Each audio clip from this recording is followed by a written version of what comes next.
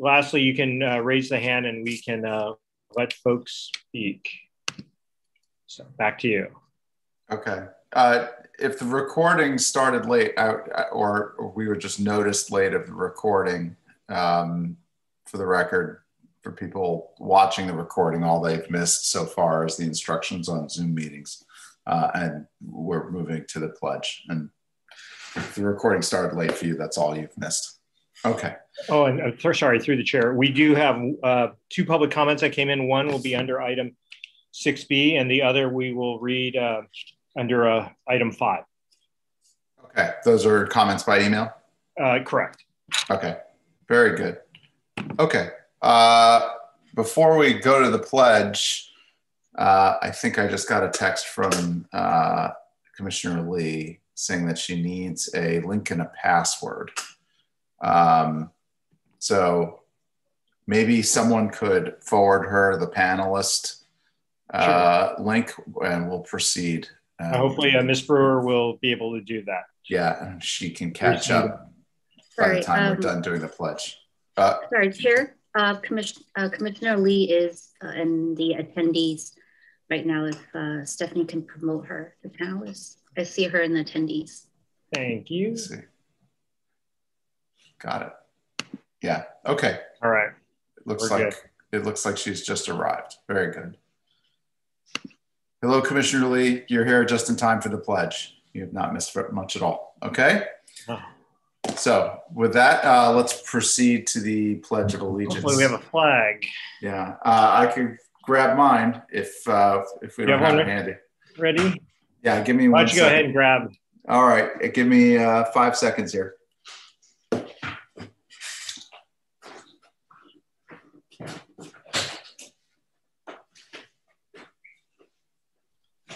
I had trouble logging in, so sorry about that, everyone. No worries.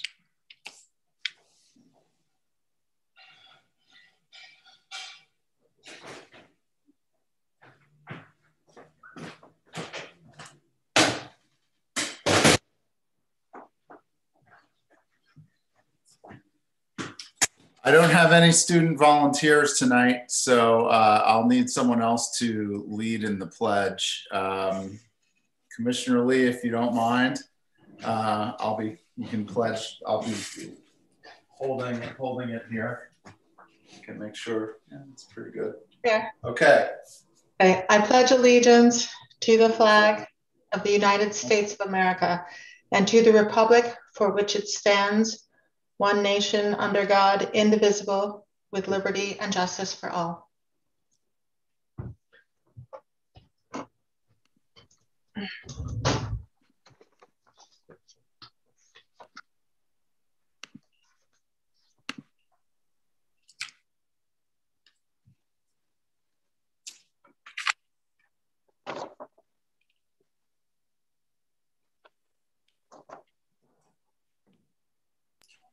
All right. With that, we can proceed to the roll call. Can you guys hear me okay? Yeah. We're good. Okay. Commissioner Rebello? Here. Commissioner Lee? Here. Vice Chair Martos? Here. Chair Wetton? Here. Okay, thank you. We're all present. And now let's proceed to the approval of minutes. First is the approval of minutes for our April 8th meeting. I had one comment, which I already shared with Ms. Brewer, which is not a correction of her memorialization per se, but there were 2 instances in the meeting where I referred to the potential conversion of a lot to town square. I referred twice to it being lot J, and that was a mistake on my part. I should have referred to it as lot E. So I don't have an objection to the way the minutes were written, but I just wanted to note the correction for the record that I was referring to the wrong lot in those 2 instances. Was there anyone else who had any edits or quick corrections to the minutes that they haven't already been able to share before we proceed? Okay, hearing none,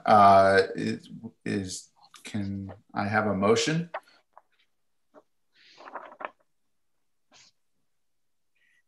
So is it the April minutes? Yeah, a motion on approving the April minutes. I move we approve April minutes with corrections. Someone willing to second? I'll second that. Thank you, Commissioner Rebelos. All in favor? And I guess we do a roll call, so. Commissioner Rebelos? Aye. Commissioner Lee? Aye. Vice Chair Martos? Aye. Chair Whitten? Aye. Motion carries 4-0-0-1. Okay, proceeding to the May 13th minutes. Were there any additional comments to those minutes? Okay, is anyone willing to move to approve them? I move we approve the May minutes as written. Thank you, Commissioner Lee. Do I have a second? I'll second that. Very good. Okay, let's proceed to roll call. All in favor? Commissioner Rebelos? Aye. Commissioner Lee? Aye. Vice Chair Martos? Aye. Chair Whitten? Aye. Motion carries 4-0-0-1 again. Okay, the May minutes are approved and we can proceed to public comments. Members of the public may speak on any item not on the agenda. Members of the public wishing to suggest an item for a future commission agenda may do so during this public comment period. The Ralph M. Brown Act, State Local Agency Open Meeting Law, prohibits the commission from acting on any matter that is not on the agenda. Speakers are limited to 3 minutes each. The commission chair may adjust the time limit in light of the number of anticipated speakers. Okay, I know we at least have that one email and we do have a few attendees. If you're an attendee and you wish to give a comment, you can try and raise your hand using the Zoom tool, I believe. We'll start with the email since I don't see any hands raised at the moment. Okay, thank you. So we received an email from Jim Evans and it reads, I'm Jim Evans living at 1915 Devereaux Drive and regularly walk my dogs around the corner to Vernal. Since schools have resumed with in-person learning, I have noticed an increased number of cars exceeding the 25-mile-per-hour speed limit along the Long Street roadway section between Devereaux and Adeline. This seems to mostly happen between the hours of 2:30 and 4 p.m. I don't see this every day, but enough that I think a little selected enforcement would be of some benefit. I appeared before your commission a few years ago to comment about this situation before the pandemic, and the problem seemed to improve. Thanks for your consideration. Regards, Jim Evans. Thank you, Mr. Evans. We can't comment on that because it's in the public comments. It's not on the agenda, but I'll note that there may be a future agenda item on that corner in the near future. And if so, we should try and make sure that we let you know. Okay. Are there any other people Through the chair? Yeah. No, nothing else. All the attendees, no one has their hand raised. Yeah, I'm looking at it now. Hearing no interest in further public comments, I am going to close the public comments item on the agenda. And we can proceed to item 6A, Community BPAC Update. I do see Ms. Beatty is here if she would like to share an update. Perhaps we could promote her to panelist for this purpose. Yeah, it looks like it happened already. Okay. Hey guys, sorry, I just hopped on. We will hold our kind of input for the agenda item later on California Drive. Okay, very good. Well, that's not going to be very long. If there's no other updates. Well, Commissioners Lee, Rebelos, if you have nothing to add there, we can proceed to item 6B. Okay, so we'll proceed to item 6B, the California Drive bicycle facility update. All right, thank you, Chair Wetton. And I'm actually going to turn over to Ms. Mai, our Transportation Programs Manager, to introduce our the design team and start that one for her. Thank you. Thanks, Andy.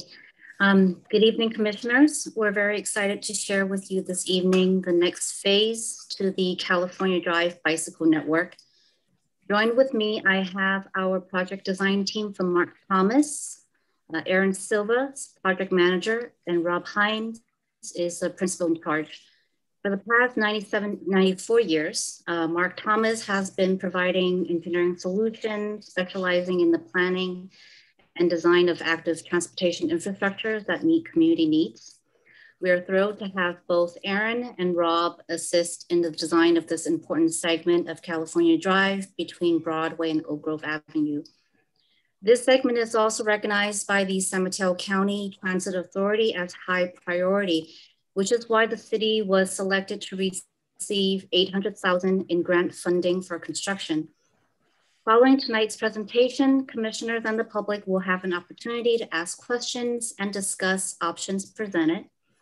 Staff is seeking feedback and a motion in support of a preferred alternative to advance to the next stage of design. And with that, if we can allow Aaron to share screen.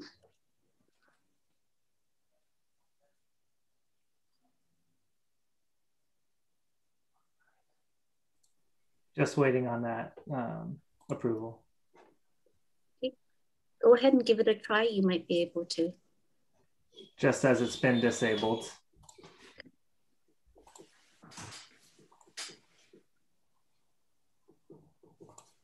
Oh, okay.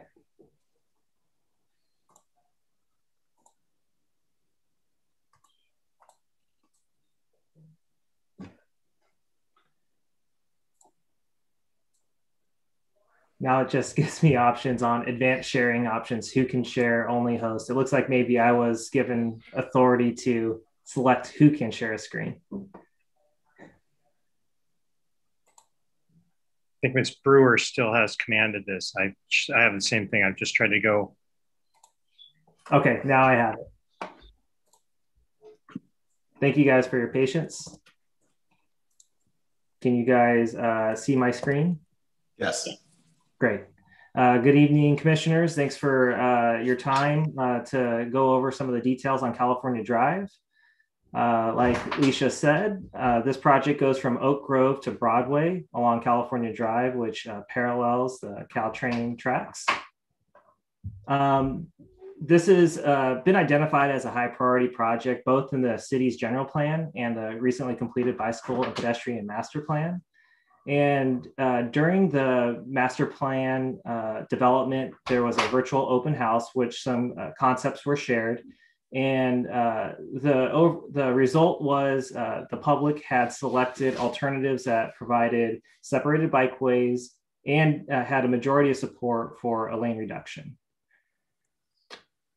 Going quickly over some of the project goals for this segment is to improve safety and comfort for all bicyclists, improve signal timing at Broadway, Carmelita, and Oak Grove, focusing on the Broadway intersection and improving the bicycle connectivity at that intersection. We recognize that there's the Caltrain grade separation project happening in parallel with ours. And so our project will be coordinating our improvements to make sure that they're compatible with the future grade separation project. And then we also want to make sure that this project will align with future bikeways that are planned for the corridor, especially south of Oak Grove. Moving into some of the engineering analysis, we performed a traffic study. The study intersections were at Carolyn, Broadway, Carmelita, and Oak Grove. And the goals were to see what the result would be of removing a lane on California Drive. Shown here is a table that shows existing conditions in gray without the project, and then with the project and a road diet. And the result was a very marginal change in the delay that would be experienced. And I highlighted them in blue boxes. So what has been measured is that California Drive and Carmelita Avenue would experience an increase in a few seconds of delay. Building off of that study, we evaluated two alternatives that utilized a road diet or a lane reduction. And we're calling this Alternative A, which proposes one-way class 4 bikeways or separated bikeways. And you can see that there's a bikeway on heading both north and south. This is a cross-section looking north, but bikeways heading both north and south, separated by a buffer and a vertical element, and parking on both sides, and then 3 travel lanes, northbound, southbound through lanes, and a center turn lane. And the benefits with both alternatives as implementing a class 4 bikeway is it will result in traffic calming, an increase in comfort and safety for cyclists. And we're talking about most users, the vulnerable users are going to prefer separated bikeways as it offers more comfort and separation from the vehicle lanes. And another element of the one-way class 4s is that it provides a bikeway that's adjacent to the businesses on the west of California Drive.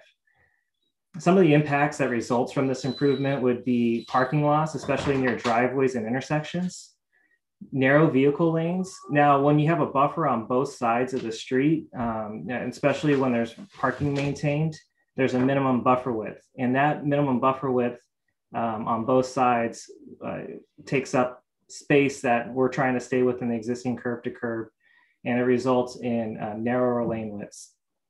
Additionally, there would be more conflict points with vehicles as the southbound bikeway will be crossing driveways and intersections. So there's additional conflict points at that location. We developed another alternative, which proposes a 2-way cycle track or a class 4 on the east side of California Drive. And this puts cyclists all against the Caltrain right-of-way where there's no conflicts with vehicle crossings. We still preserve 8-foot parking on both sides of the street. And we have the preferred lane widths that we've heard from emergency services for the through lanes at 12 feet because they are wider vehicles.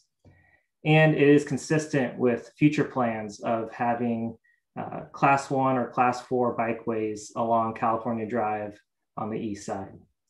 Now, there are some impacts and loss of parking, and that's generally situated around Oak Grove, where we're going to be taking the 2 lanes and dropping it down to 1 lane. And so that merge will occupy some of the parking spaces.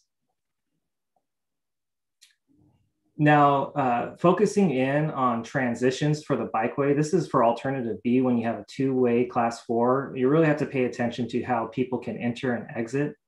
And so can you see my hand as I move around on the screen? This is focusing in at Broadway. Broadway intersection would be right here on this exhibit. And taking a southbound cyclist, they would be continuing in a class 2 or buffered class 2 as it approaches Carmelita. And at that signal, we can transition cyclists across California and then continue south in the 2-way class 4. Northbound cyclists would be able to continue through that intersection. And then they would be in their dedicated bike lane or class 2 bike lane that's between a through lane and the right turn pocket heading up to the Broadway intersection. Now, we show an ultimate configuration is how this would integrate with the Caltrain project. As a result of the Caltrain project, there's going to be some widening into the existing parking lot. And this 2-way class 4 could then transition at Carmelita into a class 1 path that will continue on and around the corner. And we have a few more details if there's more questions about how it integrates with the Caltrain project. Now, focusing down at the other end of California Drive at Oak Grove, it's going to be a similar treatment. As a southbound cyclists approach Oak Grove, they would be able to cross at the signal. They would cross in their own crosswalk into a bike box, and then they could continue southbound into the existing bicycle route.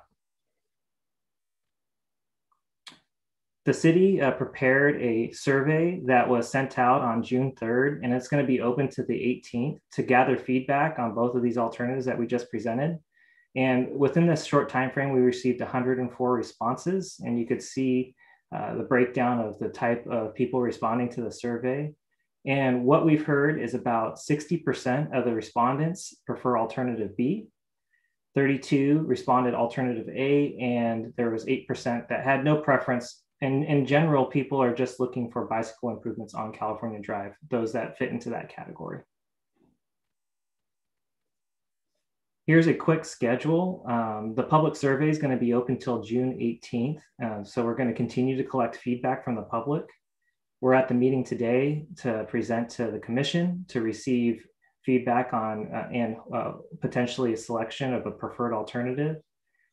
Taking that feedback, our plan is to go to the council to present the information that we've gathered to date related to the public survey, the meeting, and our engineering studies, and get final approval on the alternative. And then as we move forward through project development, we're anticipating having 30% concept plans developed in the fall, in which we would come back to the commission for an update and where we could present more details on the bikeways. And then based on the project schedule we have now, we're anticipating being able to go out to construction in the summer of 2022. That's the end of the presentation, and I'd like to open it up for any questions. Okay. I'll go through the commissioners with questions. I know Commissioner Lee, you had a question, and then I'll proceed to give the other commissioners an opportunity.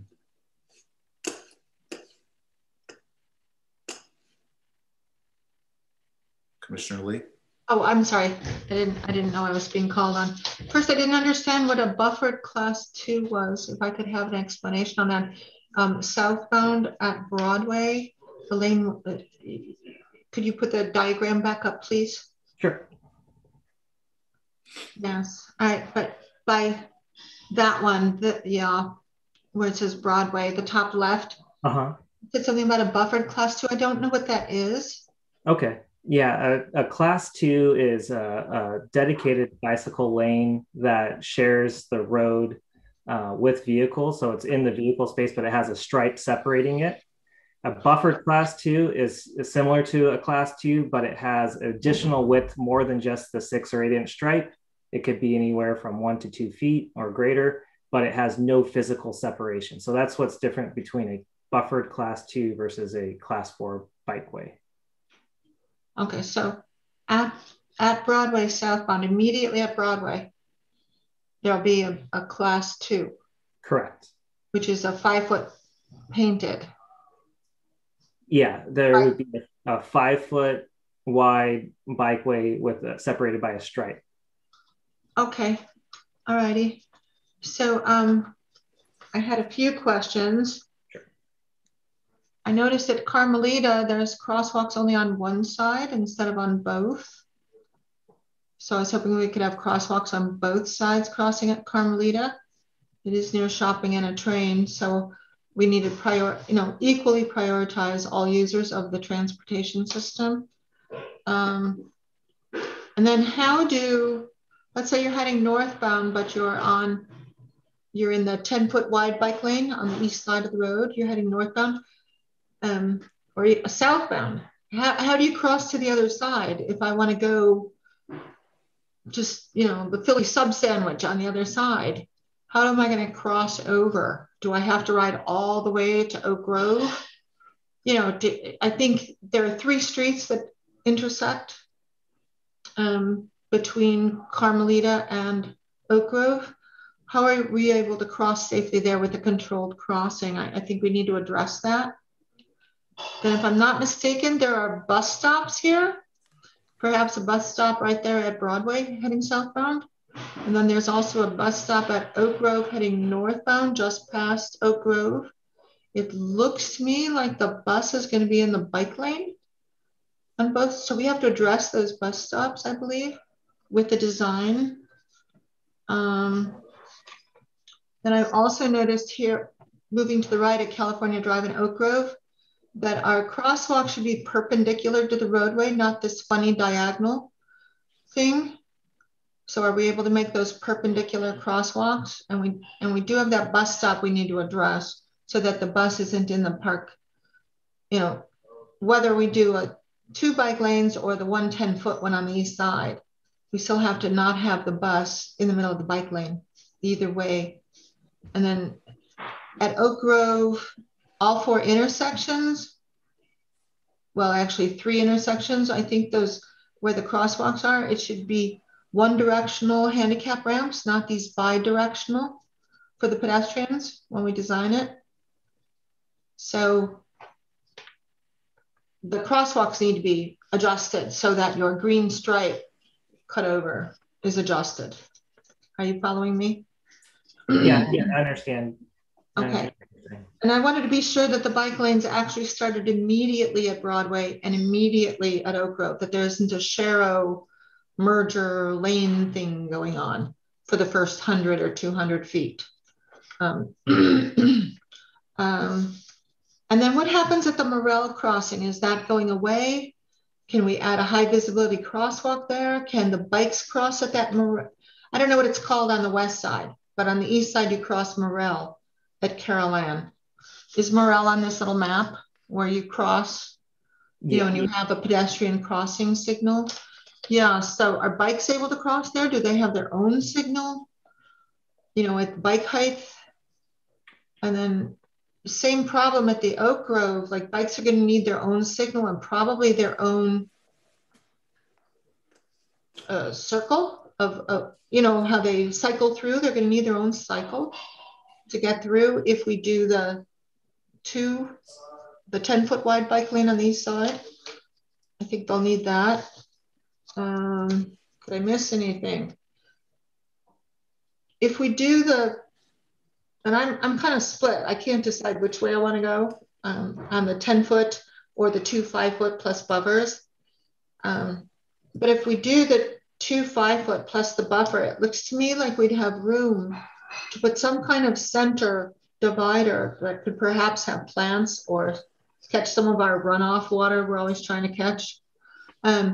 So that when most of our pedestrians and bikes on the north end of California Drive are getting hit by left turners, very soft, like 60 degree, 70 degree, fast left turn into the pedestrians or bikes as they're in the crosswalk or the bike lane there. So if we could have a center boulevard, even if it's 3 feet wide, and make it all the way up to the intersection, then vehicles turning left would have to make a sharper left turn to get around that center divider. If we did and I've been in Spain and they have the bike lanes on the right side of the parking, so I liked it a lot when I was there.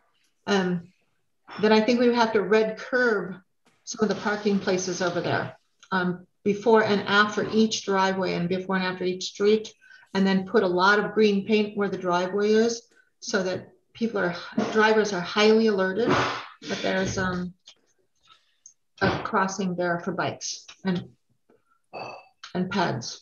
Those are my thoughts at this point. But we can't forget the pedestrians either in this plan.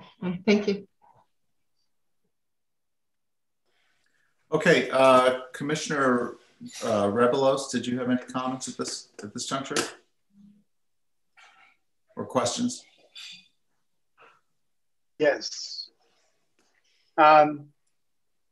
So beginning with the northbound California at the Oak Grove intersection, I also want the crosswalks to be straightened out, not at an angle.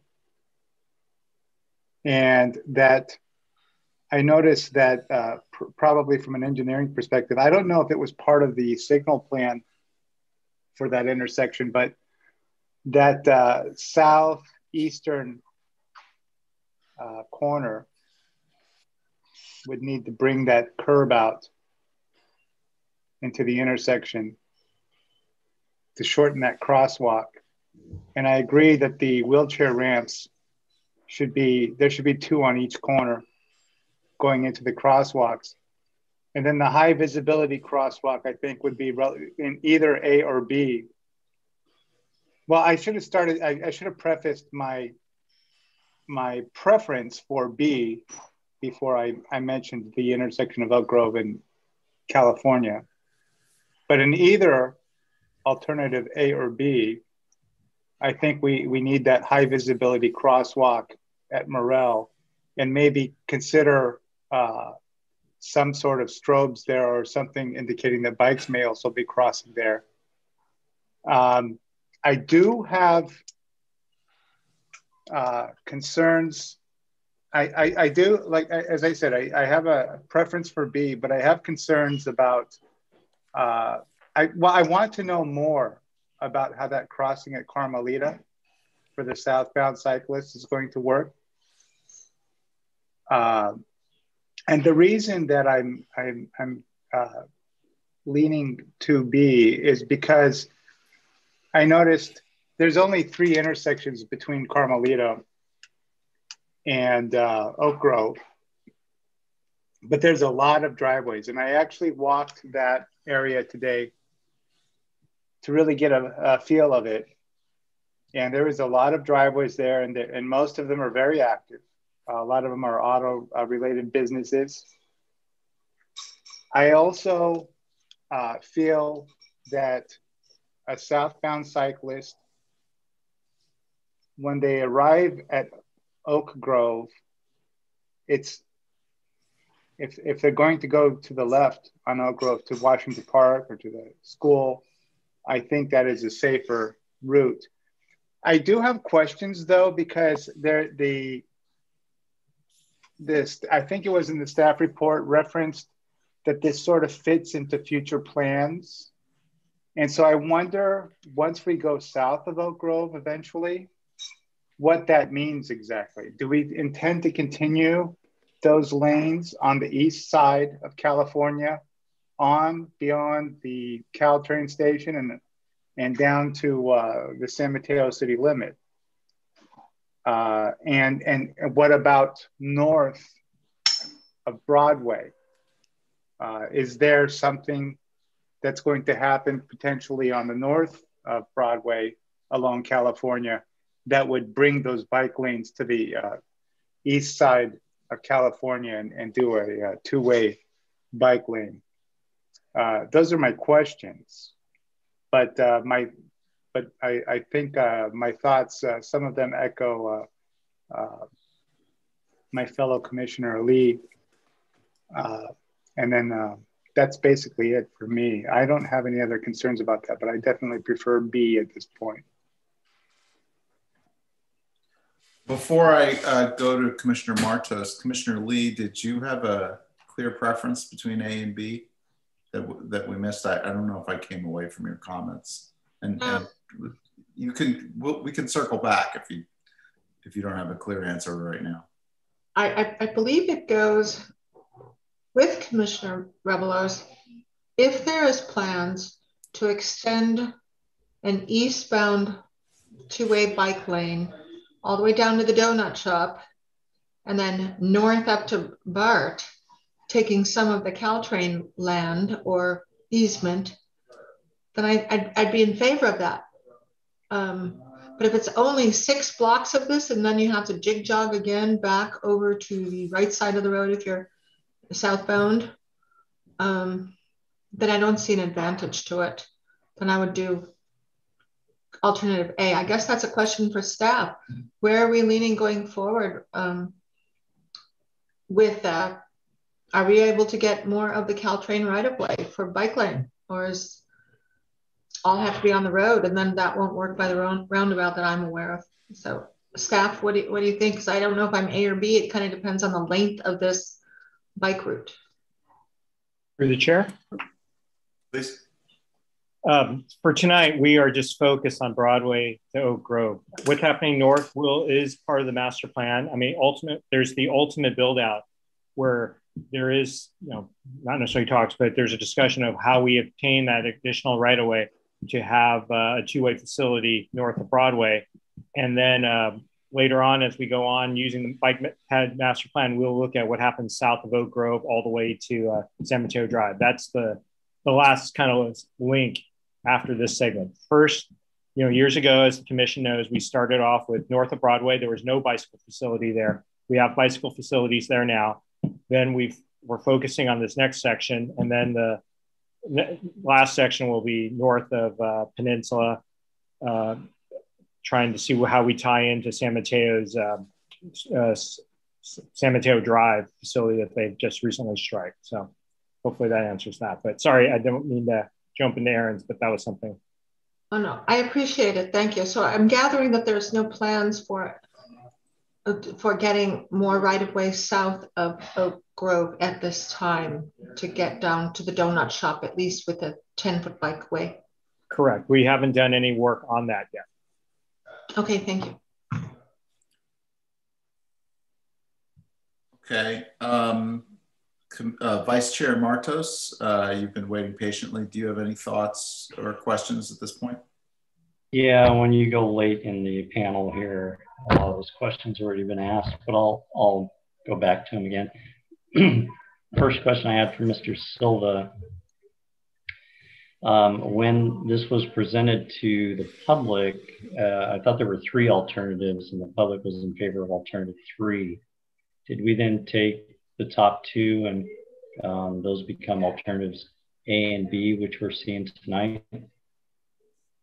Yeah, so alternative A is what was discussed in the bikeway master plan. And when we realized that a lane reduction was feasible, together with the city, we developed a alternative that accomplished the same goal as providing a separated bikeway, but positioned it just on the east side of the road. So that wasn't part of the original outreach at part of the bikeway master plan. Okay, so I'm assuming alternative B correlates with alternative 3. Is that right? Alternative A correlates with alternative 3 that was in the virtual open house for the bike master plan. Wow. And so the public favored alternative 3, which is now alternative A. Is that right? Correct. Okay. And then we did we did a survey. And in that survey, the favorite was alternative B? Correct. Okay. So it was a new alternative that wasn't presented prior. It still provides separated bikeways, just positioned on the east side of the road. Understood. So so we've got 2 different surveys in essence. We had the one that the public selected alternative A, which was alternative 3. And then we have the online survey in which the public favored alternative B. Now, am I getting that right? Correct. Okay, so give me some numbers. So when we went public with this and people showed up and they looked at everything or whatever they did, how many people voted for alternative A? I think it was 63% of the respondents voted for alternative A. Now, the variation to which is alternative 2, I guess, from the bikeway master plan, though they all provided separated bikeways, there was trade-offs whether it was going to remove on-street parking, remove a lane, or try to squeeze it all in. So in general, the goal that was identified in the bike master plan was to provide separated bikeways, but had different uses for the rest of the space. Right, I understand. So numbers, though, 63% of how many people that participated in that survey when people showed up in person?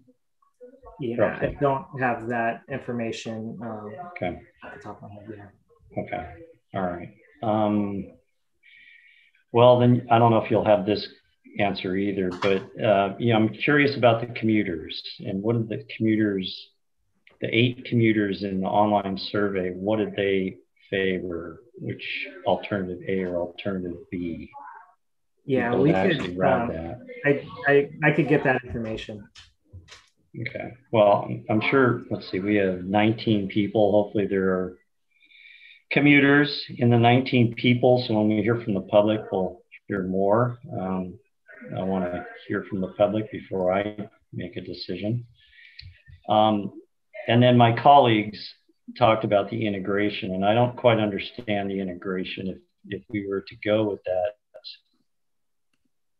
class 4 bike way, how that would integrate with what San Mateo's already done, and where it's going to have to branch out or split off, since they have a bike lane on either side of the road, north and south bound. And I agree with my fellow Commissioner Lee that I don't like going from a bike way to a separated bike facility, one on each side of the road. And so I'd really want to understand a little better what the plan is on the San Mateo end, mostly. I think north of Broadway, we already have a Shero on both sides. Maybe it's a lane, one north, one south. So how, if we went with this this class 4 bike lane, then how would you merge that, and where, you know, hypothetically, would you make the transition from the bikeway to splitting it off where it intersects San Mateo's facility at Peninsula Avenue? Mr. Wong or Mr. Silva, either one of you, any thoughts on that? I'll hop in real quick, Aaron. If you look at the slide right here to the right, or the alternative B, if you look at the last one to the right, it'd be something similar to that if we had a class 2 or a two-way facility on one side. You'd have the, what do we call that? The, I can't remember the name of the two-phase crossing where you would stop there. You would go when the signal turns, allows you to cross California, and then you'd wait there until southbound California went. That said, the reason partially these are in different segments is the right-of-way and that we have to use. Where does it begin? Just north of Peninsula is very different than what we have here. We may have similar number of lanes, 2 lanes in each direction, but those lanes are much narrower than the parking is. So again, we're going to revisit, we're going to look at that at a later project as part of the bike ped master plan improvements. But as of right now, we have ideas, but we're not going to be able to do it until we find out what we can do, road diets, lane diets, whatever, on that section of California. Does that help answer?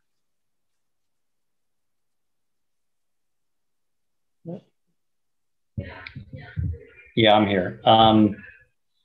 Yeah, I understand that's probably what's going to have to happen. All right, so the Carmelita crossover there, can you elaborate on that a little bit more? I think Commissioner Rebellos asked about that, and I'd like to hear a little more about that transition from 2 lanes to a bikeway. Sure. So the transition really happens in the southbound direction only. If you're a northbound cyclist, you would continue on and the transition pretty seamlessly from the 2-way facility to its own 1-way class 2 bike lane.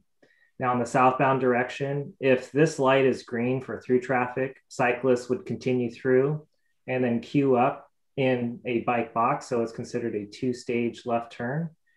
And there, we have yet to design the signal, but there could be a pedestrian or bike activated push button, or it would go with the phase on Carmelita when traffic is making a left.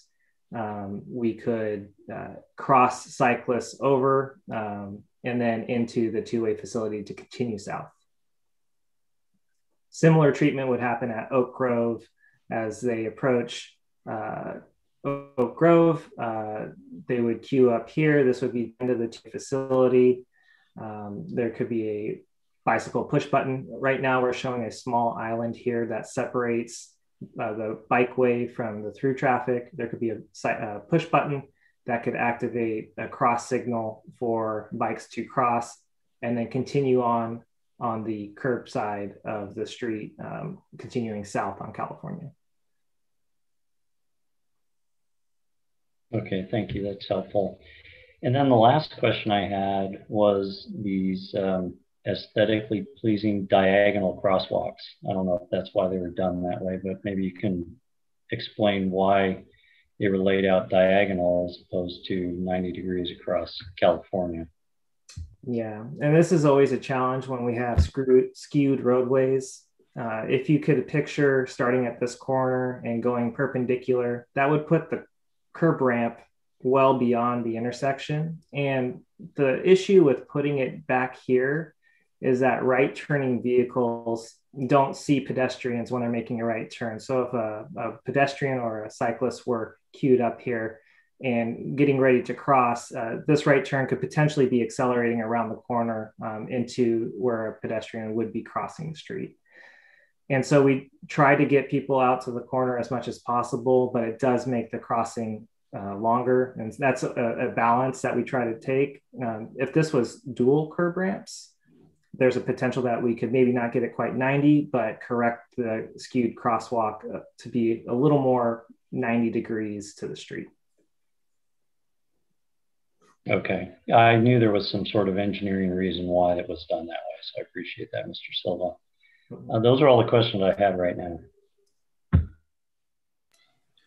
Thank you, Vice Chair Martos. I only have, I think, a quick question, which is looking at in alternative B, the starting at Broadway before you get to the Carmelita crossover as proposed. It looks like you do have about 9 or 10 parked cars that would be parked adjacent to the southbound bikeway on California.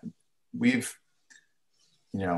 know north of Broadway on California, this has been a controversial point about the width of those bikeways and the potential for door zones. And I just wanted to know how wide you anticipated that particular stretch of lane to be. Would that be 8 feet or 7 feet? Yeah, let me go back to the cross section. So we would have 8 foot of parking. Now it would be curb adjacent. And so in this case, the reason why we kept the bike lane on the outside of the parked cars is solely for the purpose that when the Caltrain project gets constructed a couple years after these improvements, we were considering the idea of keeping the bike lane curb adjacent all the way through and have parked cars pushed out into the street. So it would be separated by parked cars.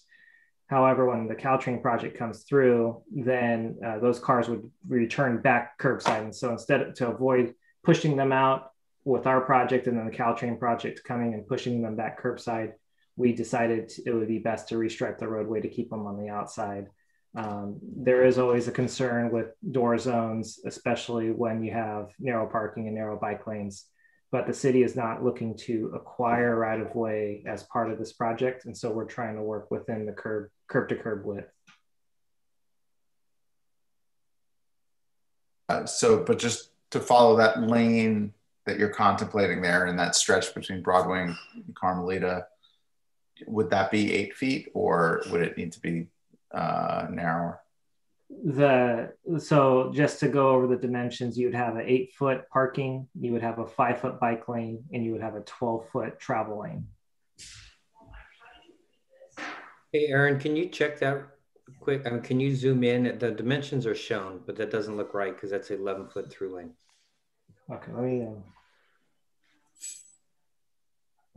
Yeah, it's a little pixelated, but you're correct, Rob. Let me correct that. 7 foot parking, 6 foot bike lane, 11 foot through lane. So there's a wider bike lane through that area. Okay, so, I mean, 6 feet is still kind of narrow, right? If you're next to parked cars.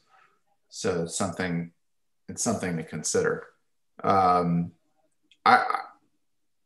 want to go to public comment, but also I think it's worthwhile to just say I'm leaning towards alternative B.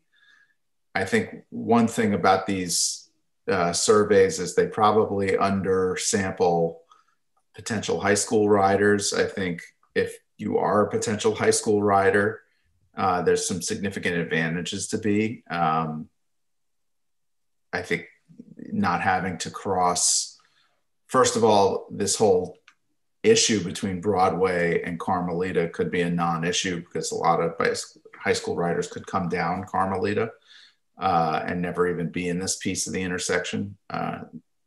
Secondly, I think not having to cross California Drive at Oak Grove is an advantage. You know, I don't know how familiar you are with the meetings we had in February and March where we have been considering, and I believe moving forward with new signalization in the Oak Grove, California Drive intersection. I think there's going to be a little bit of complexity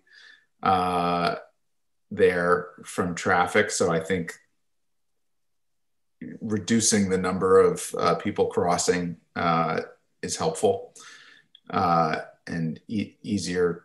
Again, for school children, I think it's easier to get through. I'm a little concerned about what we just discussed in terms of the narrow width of the bike lane between Broadway and Carmelita southbound. So I hope we might take a careful look at that and see if there's something that could be done there, because I know that is a dangerous condition and will affect how this thing is received. That's all I have. I know we have public comment, and I could go to that now. I see a hand up and forgive me, I hope I'm getting this right, Mr. Modashemi. Yeah, that was perfect. Thank you very much, actually. My name is Ryan Modashemi. I'm someone who bikes on this corridor and also drives on this corridor. I just wanted to say that I think it's good that the only options here are for the protected bike lanes. I think we should have stronger separation than just the bollards. Families would feel safer if you have stronger barriers that actually prevent a car from coming in. So stronger separation would be good. I think it's a shame that we're not studying the rest of the corridor south to Peninsula Avenue right now, because we would want to know what the rest of it is looking like before figuring out which side to put the bike lanes on. That being said, I think we should continue moving forward with this so we get something somewhere. I think that's good. I think in general, we move too slowly on these projects, and I would like to see more improvements faster. I think we can avoid going through CEQA exemptions, through SB 288. So that might be something to consider for future projects. I think alternative B reduces conflicts with driveways and intersections, but it also makes it more dangerous to access the bike lanes because riders, including children, would have to cross 3 lanes of high-speed traffic at unsignalized, uncontrolled intersections when accessing the lanes from the neighborhoods west of California Drive. So I still like alternative B for a lot of reasons. I think if the alternative B is adopted, or if any alternative is adopted, it must include protected intersections for bikes at the intersections of the streets, at the very least, like Palm, Sanchez, etc. It would ideally have multiple mid-block activated crossings to access businesses along the corridor on that west side. Alternative A has narrower car lanes, which is better for traffic calming. I drive on California Drive a lot, and I know that narrower lanes would force me to drive slower, decreasing the chances that I kill someone with my multi-ton vehicle. And that's why alternative B is bad from that perspective. 12-foot lanes are just too much. Wider lanes will invite higher speed of traffic, the higher traffic speeds. The lanes should be narrower also to reduce that crossing distance, because we're forcing bikers to go to the other side in order to access those bike lanes. And it's not just me that says this, it's the National Association of Transportation Officials that recommends vehicle lanes with width of 10 feet for urban or suburban areas like Burlingame, and the alternative A lane widths are 10.5 feet. The largest fire trucks will still fit in these lanes. I think they usually have widths of 10 feet. They will have plenty of unobstructed distance to make turns with the widths of the roadway, even in alternative A. So let's reduce vehicle speeds by just slightly reducing the travel lane widths, which will reduce the number and severity of collisions with bikes and peds and reduce the need for emergency response in the first place. I also like that alternative A provides a protected bike facility for anyone who is starting their trip at one of the businesses or homes on California Drive itself. In alternative A, they would have to bike to an intersection. Sorry, in alternative B, they would have to bike to an intersection and then cross to enter the protected bikeway, making them exposed to 2 cars at 2 locations. So I'd like some way to do traffic calming in the southbound direction if people do choose to take the lane, for example, instead of crossing to the alternative B bikeway, which I still think is in general a better thing because it makes families feel safer to have that fuller separation without running into all those driveways. So I also think that we need bicycle and transit signal priority at Broadway and Carmelita and Oak Grove Avenues, as well as any other signalized intersections that are implemented along the route. Under alternative B, bikes traveling southbound would have to wait for a while at the Broadway intersection, then would have to wait at Carmelita to cross the bikeway. This waiting time should be reduced so as to avoid a queue of bicycles lining up and blocking the intersection at Carmelita, which is dangerous. I also like the bidirectional curb ramps that were mentioned by a few of the commissioners and I believe the consultant. I think that could help make the angle more perpendicular at Oak Grove Avenue. I think we should do everything we can to make pedestrian and bike safety paramount in this project, and we should not be prioritizing level of service or things that make cars go faster because it kills people, and this should be a complete streets project. So thank you very much. Those were my ideas. General support for alternative B, but I wish that we study the rest of it to Peninsula sooner. And I think we definitely need those narrower travel lanes because we should not be going at high speeds here. Thank you very much. Thank you. That was very helpful comments. Ms. Beatty, I see your hands up. So if you don't mind, you can proceed. Sure. So thanks. You've heard from a lot of the folks who were at the BPAC meeting. Our discussion was mixed. And so we had some folks who preferred alternative A and some who preferred alternative B. And we netted out a little bit split on it. You know, a couple of things rise to the top here. The first is that everyone has said this, but without the context of what we're envisioning for the rest of the route, or like completing, you know, getting someone from like one destination to another complete destination, it's really hard to imagine some of these things. So, you know, reacting to this route in absence of that other information is tough. And I think everyone felt really constrained by that. So that, you know, that's feedback to the city is we don't know what happens on the other side of it. And so we had that feedback. And then the second one was that when we had seen alternative A, we were really, really, really concerned about the potential for conflict between cars and bikes along the west side of California Drive. And there are just so many cross streets and there are so many driveways that we continue to have that concern. And ultimately that started driving people towards alternative B. Additionally, we felt like, you know, biking on California Drive is terrifying. That felt like the option that actually could legitimately get folks who are scared to bike on California Drive out and using it because it was separated and there weren't conflicts with cars. And we also felt like pedestrians probably would use it as well. So that it would be something that is popular for the community and would therefore be easier to prove the value of some of this work to the public on a widespread basis. And so that's largely where we were netting out. You've heard comments about traffic width lanes. We also feel like we could take out the parking on the east side of California Drive across the street from the businesses, that's easy real estate for us to take and to give to cyclists and pedestrians, obviously not the parking on the west side. And then the last thing is, this is my personal comment, but I hope that we aren't going to directly take the results of the survey to choose what alternative we choose. I think, you know, it's good to know what people think. I think it's pretty hard to look at some of these designs and for the average person to translate them into what actually something is going to look like or envision the safety complications that might arise. And I say this as a person, it's hard for me to imagine that. And I look at these a lot, but I'm hoping that, you know, that the city will take input from the public, but will also move forward with the design that's legitimately best for our complete streets and to create safe and easy ways for people to get around by car, bike, and foot. Thank you. Thank you, Ms. Beatty. Is there any other public comment? We received an email, if you'd like me to read Okay, it now. that's right. Yes. Thank you, Stephanie. Please.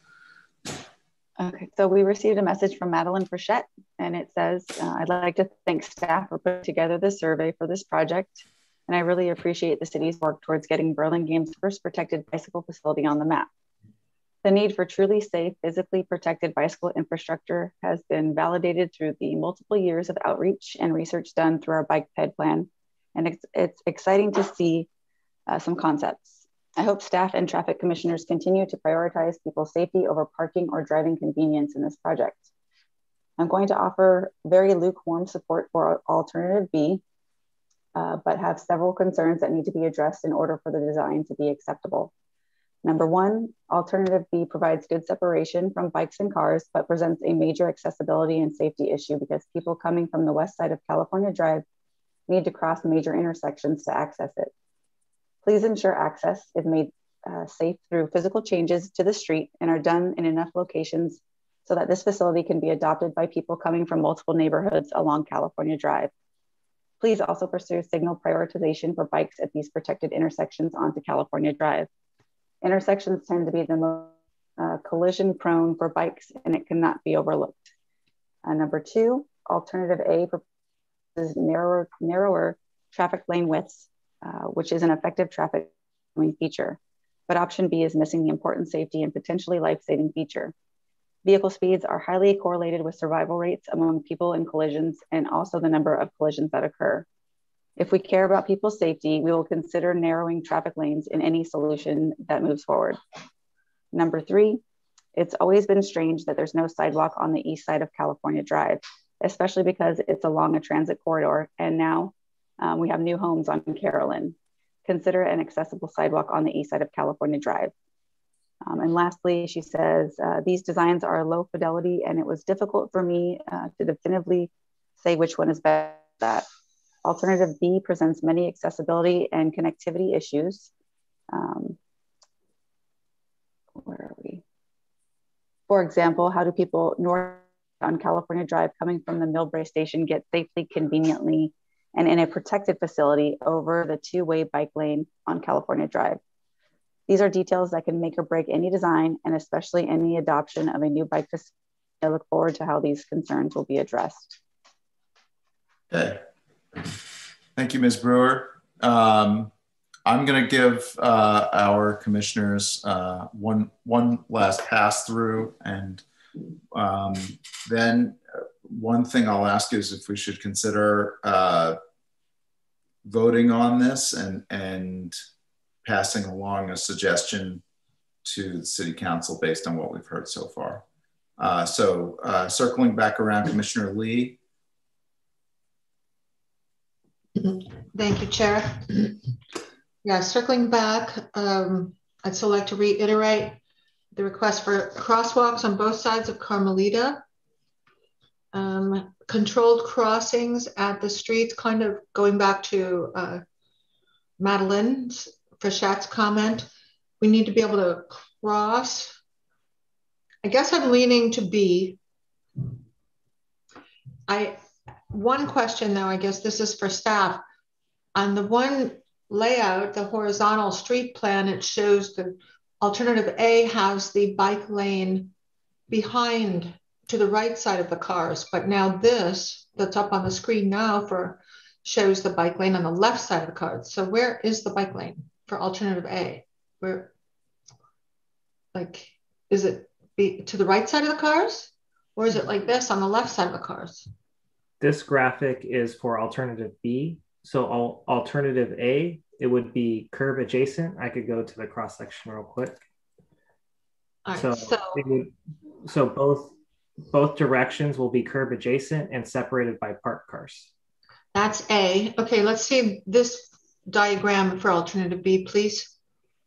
So alternative B, everyone, you have parked cars curb adjacent. So there's no bicycle facility on the west side, okay, south of Carmelita, and all bicycle use will be on the east side. Okay, thank you. So I guess I'm leaning to B, but I do see a couple of 12-foot lanes there, which is not making me happy. I'd go with B if we could have those a 10.5-foot lane, travel lane.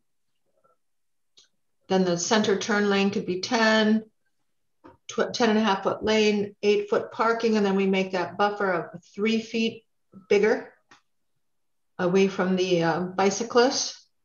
And then we need crossings at the 3 streets, some kind of crossing that's controlled, not just run for your life, at the 3 streets where there's crossovers. So maybe it's those flashing lights or something, but if we want a 12-year-old to ride it, they need to be able to cross where they choose instead of just dash.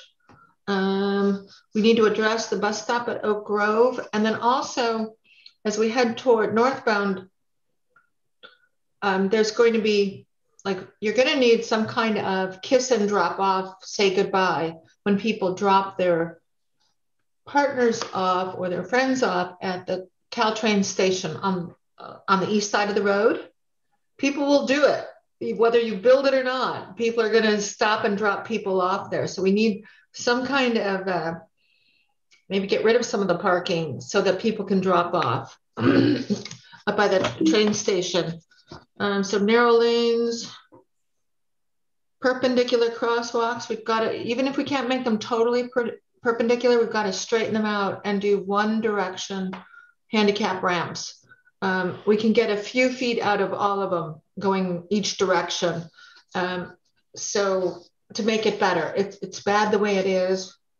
And the signal prioritization, I would go with Madeline Frichette's comment that bikes need to be prioritized and the pedestrians, because now we're being forced to cross multiple directions just to continue a southbound or northbound path, southbound path.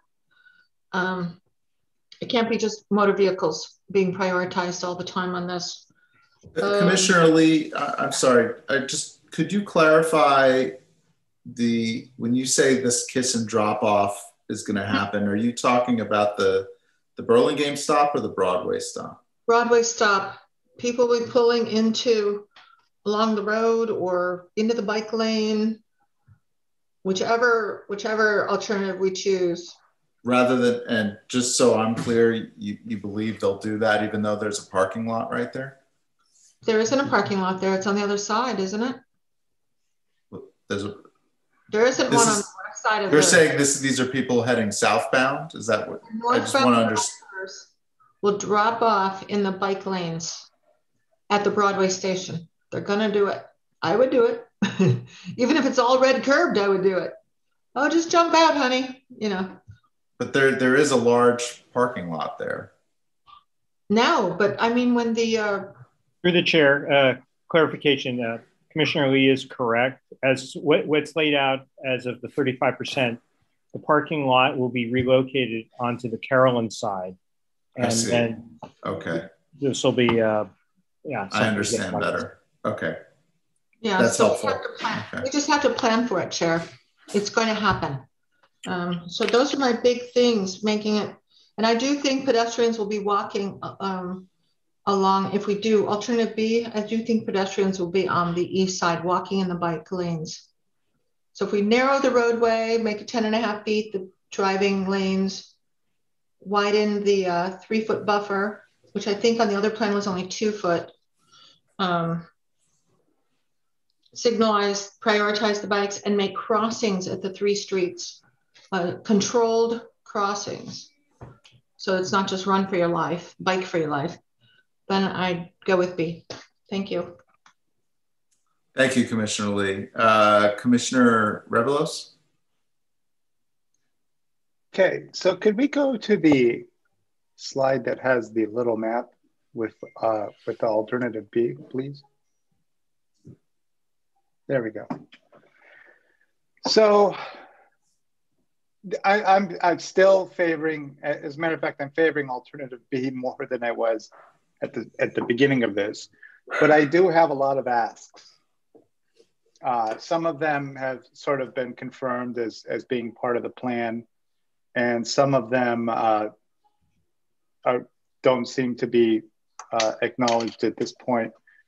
But one of the concerns that I have is the crosswalks at Oak Grove in California, and Commissioner Matos, I appreciate the perspective that you gave to these being straightened out, and the risk of the right turns from Oak Grove onto northbound California to pedestrians as an example. So what I would say to that is, let's straighten out those crosswalks. Let's put in those ramps, 2 on each corner going in the direction of the crosswalk. And let's have a no turn on red at that intersection. And that should resolve the risk of someone making a free right turn and potentially striking a pedestrian who's crossing. And if the light's green, so that's the other thing. How does that cycle work? So if there's, so what I want there, my ask there is, I definitely want to have bike signals there. I think that the consultant said there would be bike signals, but I want to ensure that those would be there. And then I really concur with a lot of the folks and fellow commissioners who have said that there needs to be ways for bikes to cross at the intersections, the 3 intersections in between Carmelita and Oak Grove, from the east side to the west side. But I also, at the very least, believe that there needs to be a high visibility crosswalk at the Morel crossing, and preferably there would be strobes there, some kind of strobes or a stoplight for pedestrians crossing. I like the idea of the buttons. The consultant mentioned that there would be buttons at Carmelita southbound and at Oak Grove southbound to activate the crossing bike signal. So I in my mind, those are non-negotiable. I need the buttons and I need the bike signals. And then the first block of Broadway. So I appreciate, Mr. Chair, you pointed out that those lanes would be somewhat slender.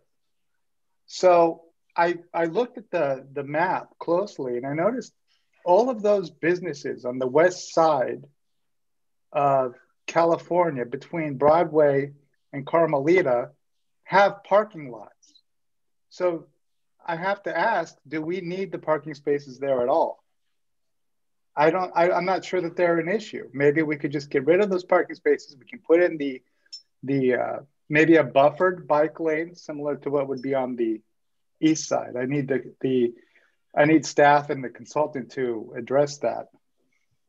I think finally, you know, I'm not as concerned about the vehicle speeds with the 12-foot lanes. I feel like, you know, it's 4 lanes now, 2 lanes in each direction. If you reduce that to 1 lane in each way, there's probably gonna, most of the time, with the exception of maybe late night and wee hours in the morning, there's probably always going to be another car in front of whoever's on that road. I just don't see a scenario where it's typical that there's a single car driving by itself at a high rate of speed. I think that it will become like California Drive is north of Broadway, in the sense that there's pretty much always another car ahead of you. And frankly, north of Broadway, I almost never can get my car up to 35 miles per hour. So I think that would probably be the case south of Broadway onto Oak Grove. And the only other thing is you know, maybe to my fellow Commissioner Lee, her point of making the lanes more slender, or doing something with a center median and or a pedestrian refuge island, or something to keep the left turns from northbound California into the three intersecting roads, keep them from kind of cutting at an angle, and to make that the sharper degree turn, maybe use some of that space rather than have 12-foot wide lanes. Maybe use some of that space to create a more fixed barrier between the bike lanes and the traffic, and maybe some pedestrian refuges at those intersections, and also to calm the left turns down, so that they're not banking that corner at a lower degree. I think that's my comments, though, and but absolutely at this point, I can't see myself going anywhere with this other than with alternative B.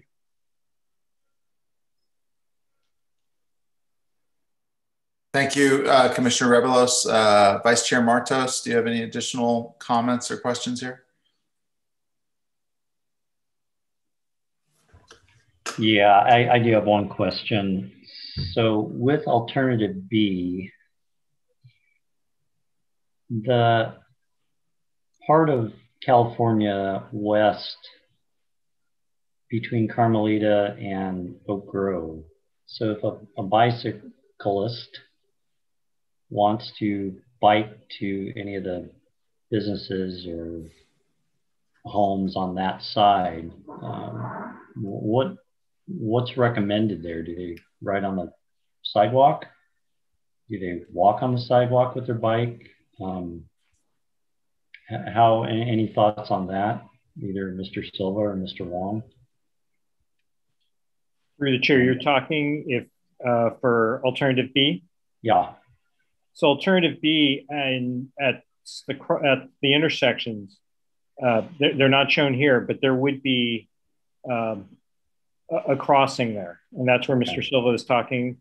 It potentially could be a bike or a or button actuated, and then that's where the removal of some of the parking. We need to open those spaces up for improved visibility and to have a crossing there. But Mr. Silva could add on to that. But that's how they would be in that two-way facility going down, and then whatever business they were interested in, they'd have to get to the closest intersection and make the crossing. Yeah, as part of this project, we're going to be evaluating rectangular rapid flashing beacons. And so that was part of the original scope, to evaluate crossings at the unsignalized intersections. And that's part of the evaluation, and it would help address some of those concerns about people in the two-way facilities getting across to the businesses. They would be at a controlled crossing. Through the chair, I think Commissioner Marcos, if I may, I think your question also has to do with what if somebody wants to visit a shop, say about 100 feet past the intersection, say south of Carmelita, how would they continue on their bicycle to that facility? Is that what I'm hearing? Yeah, something like that, yeah. So Aaron, if you can, I don't know if we've looked into that level of detail, but the focus has been on the intersections, how to get pedestrians across at the intersections. But that's a very good comment and question that we will look into. Okay. That's all I had, Chair. Thank you, Vice Chair Martos. I think to close this out, I mean, I think for the reasons I stated before, I tend to lean towards alternative B. I think the two-way bikeway has features that make the challenges worthwhile. And I think that when we talk about kids that's come up, I think the most likely kid to be biking on this is probably a high school student, and they will probably, this, if anything, will reduce the need to cross for that use case. So I like alternative B. With respect to the 12-foot lanes, I guess I just want to make sure I've definitely heard the point of view, and I've heard it, of course, before, that the wider driving lanes encourage speed. But I do want to make sure we're clear that there is a counterpoint to that that I think Mr. Wong alluded to early in the presentation, but I just want to make sure we're clear on it. And maybe Mr. Wong, you can make sure I'm not making too many assumptions here, but did you hear from the fire department on their preferences around this? Through the chair, we did work with fire and got their input on the roadway widths on here. And with a single lane, their preference is to have 12 feet. I mean, right now with the lanes are narrower, but they're able to straddle and do what they need to. But if we're talking a single lane, their preference is 12 feet. 12 feet, yeah. And this is our main fire station, obviously. So I don't want to over-engineer it here and now. I just want to make sure that both points of view are represented as we think that point through. I would say I am concerned about the very narrow bike lane plan between Broadway and Carmelita. You know, without studying it further, I don't want to jump in and say, oh, we don't need that parking spot, or, you know, this business doesn't need it. That might be maybe a place where we accept slightly narrower lanes to avoid the door zone bike lane issue. I feel like the last time we did a door zone bike lane, it was extremely contentious. So I'm not very enthusiastic about doing another one. So we should really think hard about how that can be avoided here. And on the points around the engineering around Oak Grove and California, I think the point I would make there is we spent February and March looking at the same intersection, I believe with a different set of consultants as we were considering new signalization. So I think there's a lot of engineering that's going to need to get done here. And I hesitate to over-engineer it here. I think it's something that I would anticipate Mr. Wong, you and your team will need to go back and kind of try and make sure that everybody's looking at the same intersection at the same time, and it's consistent in terms of how to handle some of these things in terms of nudging the crosswalk over or considering no turn on red. I think that could work maybe going eastbound. I think it might be challenging going westbound with the tracks right behind the cars in that spot. So I would just encourage us not to get too deep into that without having the benefit of all the consultants who are involved in making all the changes, some of which we haven't talked about tonight, working through it. It sounds like we're gonna get this back to Teaspoon still early in the design process, and maybe we can revisit those points when all the consultants on both sides of this project have had a chance to weigh in. With that, I think it could be helpful for the city council to hear that, I will say I favor alternative B, notwithstanding the fact that it seems to be more popular. I won't speak for the other commissioners, but I think it would be useful for the city council to get our feedback. So I would encourage us maybe to move tonight to suggest to city council that further study of this focus on the preferred alternative, which appears to be alternative B. Do the other commissioners have an appetite to do that tonight? Would somebody be willing to move along those lines? I'd just like to see what else we'd like to include in the suggestion to city council in our vote. So it sounds like we are leaning to B. I mean, it's not, neither is perfect, but it seems like we're leaning that way. But I did want to just discuss, you know, we had Commissioner Rebelo suggesting a no turn on red westbound at Oak Grove. I'd still like to straighten out those crosswalks as much as possible, to include this in our suggestion, in our motion, and then to narrow it. Maybe we don't go down to 10 feet, but maybe we go to 11, but we use that couple extra feet to put in some kind of a barrier like we have further north on California Drive. Those yellow cones are sticking up because drivers are cutting the corner on the left turns really tight. So we could use, a foot or two of a center divide there to cut those, not have the corners cut. Commissioner Rebelos and I both talked about the high visibility crosswalks with flashers at Morel. So maybe we want to add that to our motion to the city council. Does that sound good to the other commissioners?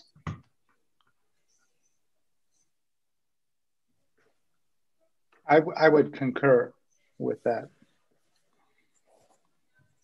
Commissioner Martos, do you have any thoughts on this?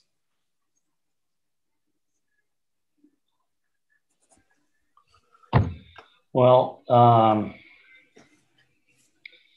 so what's staff looking for? A concept, high level concept alternative that we're interested in pursuing? I know the details of the design need to be worked out. And we could throw in a lot of details. But if staff's just looking for whether we want to go with alternative A or alternative B, I don't know how many of those details we need to vote on tonight. Yeah, before you answer, Mr. Wong, I mean, I'm going to add in my 2 cents, and then maybe you could respond to Mr. Martos's questions, which is, I don't know that we have a consensus on these finer points. And if we were really late in the process and this was our only bite of the apple, I think I'd be a lot more inclined to kind of give a readout to the city council about all the things that we think need to happen. But the reality is, I think there's going to be a lot of opportunities to continue to engineer this, and we're going to see it again. So, and I don't know that it would be as useful as it could be this early on. So my inclination is to just keep it clean and suggest that we focus our efforts and further investigation and design on alternative B.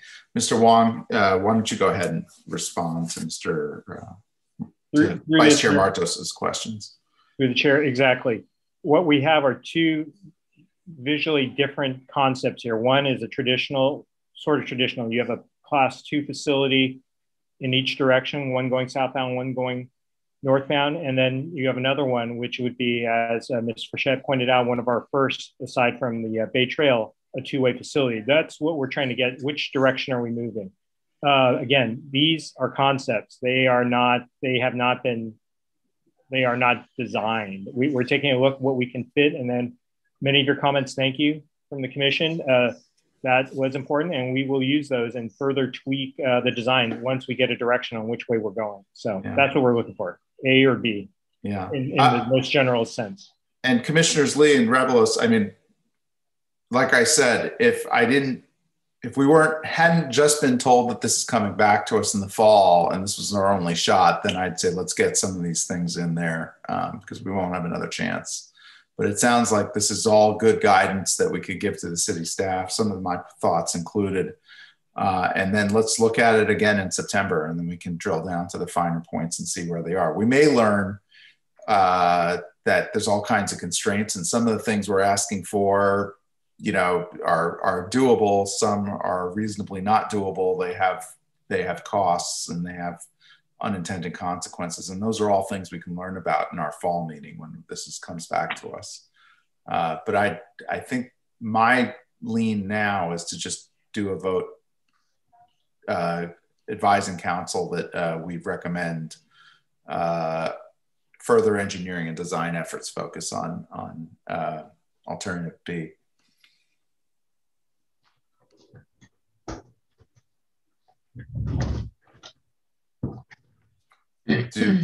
Is there any appetite to do that motion? I don't really have it. I don't see where we might have this back on our agenda in September. So I sometimes feel this is our one and only shot to get our recommendations in. So how are we? And I know I won't be, I think I emailed you, I won't be at the September meeting. Mr. Wong, can you just refresh our memories here? I think early in the presentation, the timeline showed this was coming back to us. Is that right? Through the chair, I'll let Ms. Mai. I know we have other meetings, and again, this is just to get the ball rolling, so to speak, because you guys, the commission has not seen anything up until this point. So this is the introduction. Yeah. So the next meeting, I'll have to see based on tonight's comments. I'll have to see where it lies on the schedule, but I'll see if Ms. Mai can chime in a little bit there. Right. The plan is to go before commissioners again with, addressing some of the input, already looking more in detail of the design. If not in September, we will be coming to you when we have some of the more important questions and comments looked at and addressed. So if not in September, we can definitely do it sometime in October. There's no date set yet as far as when we're going to come back to you, but we will have an opportunity to look at the more detailed design of this. Okay, thank you. Will we have an opportunity? Obviously you've heard some of our comments this evening with what we'd like in the design. At that time, say it's September, October, November, will it be sufficiently flexible, the design, that some of our input will be able to be added to it if these comments aren't incorporated into the plan? That's our goal. We'll definitely look at it without discussing this with the consultants. But a lot of what's brought up, they're important points. And so I don't see why we wouldn't be able to at least provide an update on most of these, but may not necessarily be able to address all. Thank you. It might be helpful if you could just put that last slide up with the schedule so people can see. I think it says 30% to come back to us in fall 2021. There you go.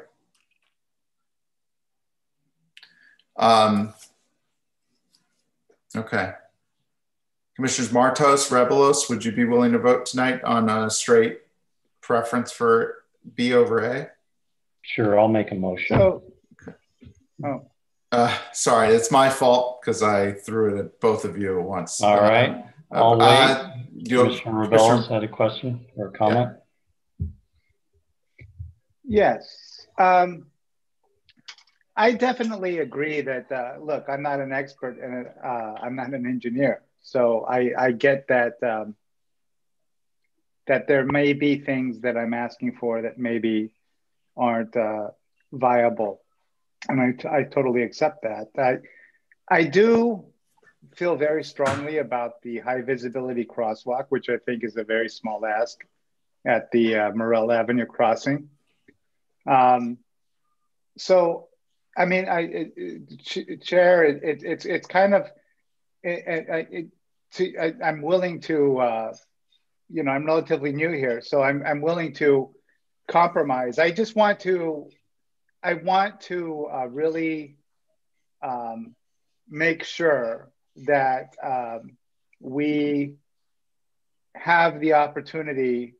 I think what would make me feel good is if I knew that the ideas that we put forth tonight, if they are not part of our vote, that we at least will receive some feedback about what can work and what cannot work in the future. Yeah. Before we vote on the next, you know, in October or fall of 2021. Right. And my view on this, look, we often are put in a position to make recommendations where we know it's not going to come back. And my view on this would be totally different in that case. I'd say, let's get the laundry list in there. Let's make sure the city council understands what we think is important here. But this is very early. I mean, we're not even at 30%. We're going to get 30% in, you know, 3 or 4 months. And we can come back at that point and say, you know, the plan needs to include X, Y, and Z. We think it's missing if our comments haven't been addressed. If I didn't think we were going to get that opportunity, my view here would be very, very different. But I know I'm looking at the schedule we've been provided, and I think we are going to get that opportunity. So I want to give staff and the consultants the leeway to go back and design this. I think they have probably taken careful measure of the comments they've gotten. And we can have a fuller discussion in the fall about how they were able to realize them. Through the chair? I'm comfortable. Yeah, go ahead. Mr. Wan? Just to Commissioner Revelo's point, I think what we will try to do is thank all the comments that we've taken today, as well as some of the ones we've obtained via the survey. We will kind of address, we'll take note of them. You'll at least get a response. We'll have a response to why that could or couldn't work given the particular design. We don't mean to, we thank you for your comments and we're gonna shove something back at you and not address it. We will address them and make an attempt to explain through you the reasoning behind it. I just, through the chair, I just want to point out one other item. Commissioner Revelo has pointed out a high visibility crosswalk. I think what you're calling out for is a beacon. A high visibility crosswalk in our terms is the striping, the enhanced striping on the ground. But what you're describing, I think, is a flashing beacon like we have on Broadway and through the roundabout. Just wanted to clarify that. So what I'm asking for is a minimum of the yellow striping, but ideally having the strobes. Sure, and I believe we have that out there right now, and it's white striping. The yellow is associated with schools. So, but I think we do. We've in the last year or two we have restriped that crosswalk and restriped it to be high visibility. So I imagine that would continue. So, as it looks like a mid-block crossing. I could be mistaken. I thought it was a white crosswalk, but I could be wrong. I'll take a drive through. I will as well. Thank you. I mean, go ahead. I was just going to say this will give us all an opportunity to go walk the corridor and take a careful look at the physical conditions and come back to it and have a discussion in the fall. Yeah. So at that point, you know, at this point, I think if someone wants to make the motion, I'm comfortable. Okay. Vice Chair Martos, coming back to you. Sure, I'll make a motion. I move that the Transportation Safety and Traffic Safety and Parking Commission recommend alternative B to City Council with the understanding that design alternatives will be brought back to the TSPC before final approval is decided. I'll second that. Okay, let's have a roll call. Commissioner Rebellos, Aye. Commissioner Lee, Aye. Vice Chair Martos, Aye. Chair Wetton. Aye. Motion carries 4001. Okay, very good. Looking forward to seeing this progress. I think it's a great start. Thank you very much for your time. Thank you. Okay, that brings us to item, wrong spot. Item 6C, Sanchez Avenue Trial Multi-Way Stop Update. All right, through the chair, just wanted to point out this is one that you folks have seen before as part of the pilot stop signs that we installed a little over a year ago along Sanchez at Paloma. What we're doing tonight is we need to get this at some point in front of the city council to put it in the Muni code. So I'll let Mr. Sy, a transportation engineer, go over it. And again, I believe I'll let him complete it. Okay, thanks, Andy. Good evening, commissioners. Like Andy mentioned, it's been about a year since we've had a trial four-way stop at Sanchez and Paloma. Today, we're just giving you an update on the outcome of that one-year trial. And at some point, if the trial continues to be successful, like Andy said, we are going to take it to the council to make it official in the city municipal code. So of the things we saw, if you would recall, I think we have some new commissioners, but Sanchez and Paloma, it's a neighborhood intersection between El Camino and California Drive. So it's very close to the bike facility that we just saw. They're two very low volume streets. So by typical standards, they didn't necessarily warrant a multi-way stop, but we did see some exceptions or certain safety issues that we felt would allow us to make some exceptions, which ultimately led us to do a one-year trial. So I'm just going through the staff report, and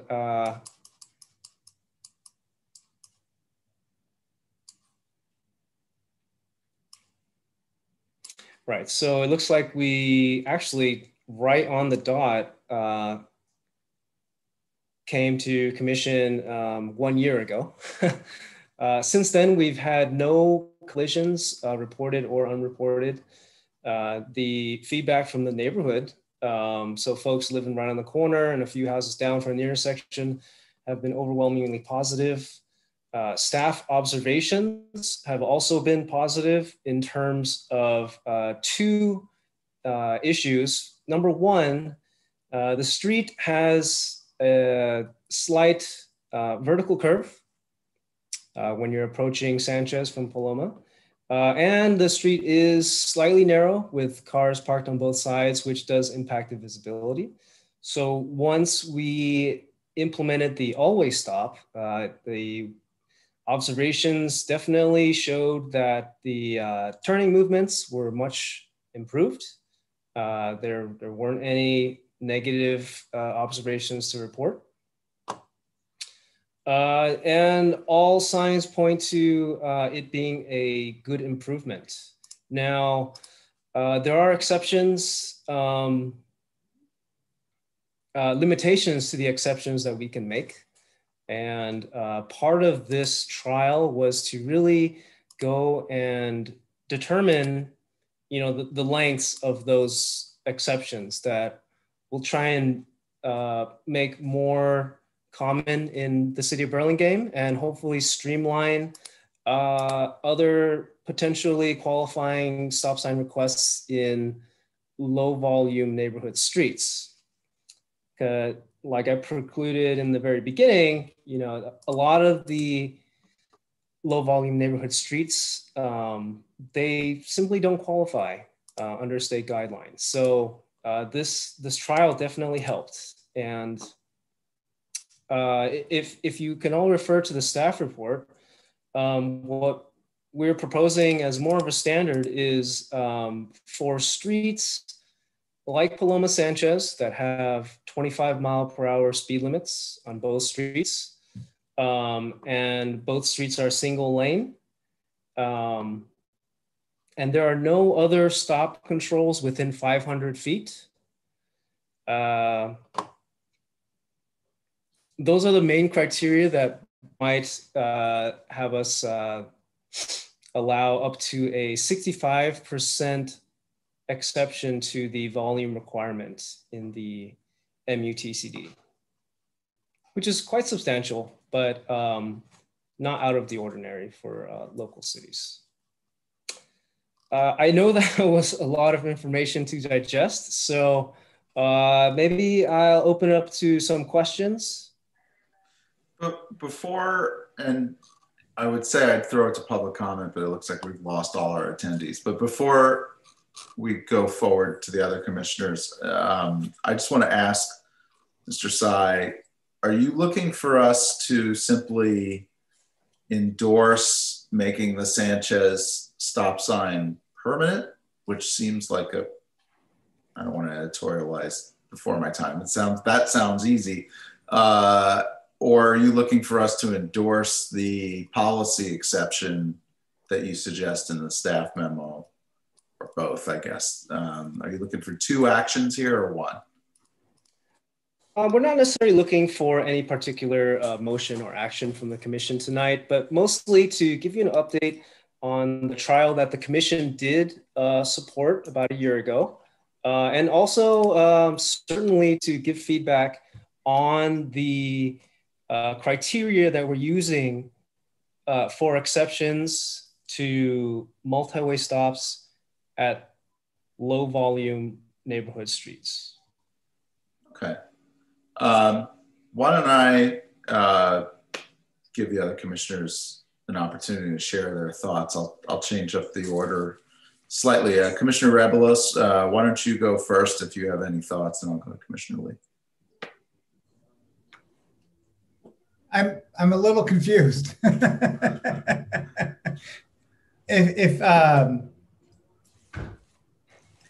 think I don't have any questions. I'm not clear on what we are deciding still at this point.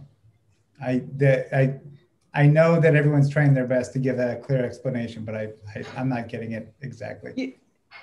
Yeah, let me summarize maybe what we might be hoping to get from you. So essentially, the city follows a state guideline for where we place four-way stop controls, right? The problem that we face in a small, lower volume city is that most of the time we won't reach the volume requirements that the state said would be okay. It's not out of the ordinary to do up to 70% reduction. So for example, if the state guideline asks for 300 vehicles per hour for 8 straight hours, the manual also allows us to reduce that up to 70%, which would be 210 vehicles per hour for 8 hours. If we met that under certain conditions, we would then be allowed to make an exception per the state guidelines. But again, for local cities, even that's not enough. We've oftentimes had to make up to a 50% reduction.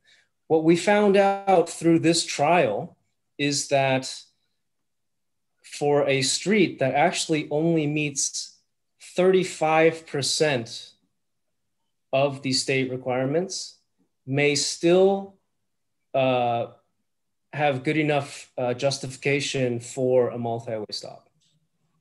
And then, so what we're looking is just kind of your thoughts on that, how you might see that impacting your neighborhood. I'm sure there's a street nearby where you might have thought of adding an always stop to. All those kind of things are impacted by what we talk about today. And so of course, do weigh in on what you think about the stop sign and whether it should be made permanent. You don't have to necessarily make a motion. And commenting on the criteria that we presented today. And again, the criteria for making a lower volume exception would be number one, both streets need to be 25 miles per hour. So this wouldn't necessarily apply to a street like California Drive. Number two, both streets are 2-lane streets. So you only have 1 lane in each direction for both streets. So really talking about these local neighborhood, low volume streets. There's no other stop control within 500 feet. So we don't want a whole series of stop signs that will then lead to other maybe undesirable driving behavior. And each street does need to extend 500 feet. So, a tiny cul-de-sac that serves 3 houses that likely won't be generating a lot of traffic, that's probably not going to count. And lastly, and mainly, the implementation of stop signs in all 4 directions, it really has to improve the overall traffic operations for cars turning, for people crossing, for bikes making different movements. So those 5 main criteria. Okay. Wow. Good work. That's quite a report. I get most of that. There's definitely a lot of that is a little bit nuanced, but so that particular intersection, I walked through there, my comments regarding that intersection in particular, I walk through there maybe 3 or 4 times a month. I think I think there need to be more stop signs at more intersections. So I am certainly supportive of this particular stop sign becoming permanent. And I am supportive of the ability for us to have a little more, what's the word I'm looking for? Flexibility in determining where we want our stop signs. So those are my comments. That's it. Excellent. Commissioner Lee? Thank you, Chair. I would have to say thank you to Michael and Andy for even presenting this. I believe our communities have all been dying to get more stop signs in town. And I just remember how hard it was to get the stop sign. I think it was Peninsula and Park. That took years for that woman and Laura Husselgren to get a stop sign there. And I'm just thrilled that we're going to reduce our standards. What is the lowest standard we could possibly go with that they allow? Is it 70%, Michael? Could we go down to 70% on this? What's the lowest? To clarify, guidelines just within their very high numbers, they allow 70%. They need you to meet 70% of 300 per hour, which would be, this is just one of the figures. Yes. But that would bring us down to 210. And like I said, we've already been going down to 50% where there have been other criteria that met. And even still, that's a little high for a relatively low volume street like Burlingame, city like Burlingame. Mm-hmm. So what level are you suggesting now? Below the 50, like 35%? Was that what I understood? So, right. So the outcome of the trial is that, hey, the implementation made sense given a lot of the criteria at Paloma and Sanchez. Mm-hmm. And what threshold did that intersection meet? Well, it met 35%. 35? that's kind of where we set the bar for consideration. It doesn't automatically qualify something, but it gives us a little more flexibility. I think that's absolutely wonderful. And I'm so glad this is coming before us. Because I know in our community over here at Lion Hogue, part of the Lion Hogue study was that they did want a stop sign at Howard and Bloomfield. And unfortunately, it does have another crosswalk within 500 feet, but it is about 200 feet from Washington School, which has a huge percentage of walkers and bikers going to that school. And if it would help them, that'd be great. And then Plymouth Way in Bloomfield was another street where they've been wanting a stop sign there. And I believe it does qualify as a school crosswalk because it's on the same block as BHS, just the back block. So if that would help Plymouth Way and Bloomfield get a stop sign and Howard and Bloomfield, that'd be great. And I'm sure there are other neighborhoods that are just screaming out for stop signs. It'd be great. So I'm all for this. And I don't know what threshold the Victoria crosswalk had over by during the Lion Hogue, but that's been working out very well. And I don't think it probably didn't even hit this standard. So I think it's just wonderful that you're reducing the standards to make Burlingame more livable and more community friendly for us. So thank you. And I'm definitely in favor of this stop sign and more coming into town where the neighborhoods want it. So thank you, thank you, thank you. Good job, staff. Okay, Vice Chair Martos. I'm in favor of making that a permanent stop sign there at Sanchez and Paloma. I think you have all the data you need to move forward on that. And I'm also pleased to hear that the standard is, I don't want to say negotiable, but flexible. So as these things come up case by case, and we see these very often, we have some flexibility to do what's right for our community to improve safety. So keep it up, and opportunities that you have to improve the safety by adding stop signs. Use this exception as an example to justify the recommendations. Well, that leaves me. You know, the new commissioners don't know, but I strongly advocated this stop sign, even in the face of the desire to consider all other alternatives. I think the people on the street wanted this stop sign. From what I understand from Mr. Sy, it's very popular. From what I independently understand from the one family I know on this street, it's very popular. So that's at the specific location. I think it's a no-brainer. I think there's unanimous consensus.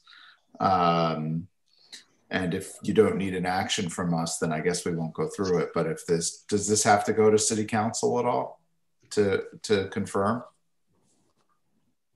You're on mute, Mr. Wong. If he unmutes.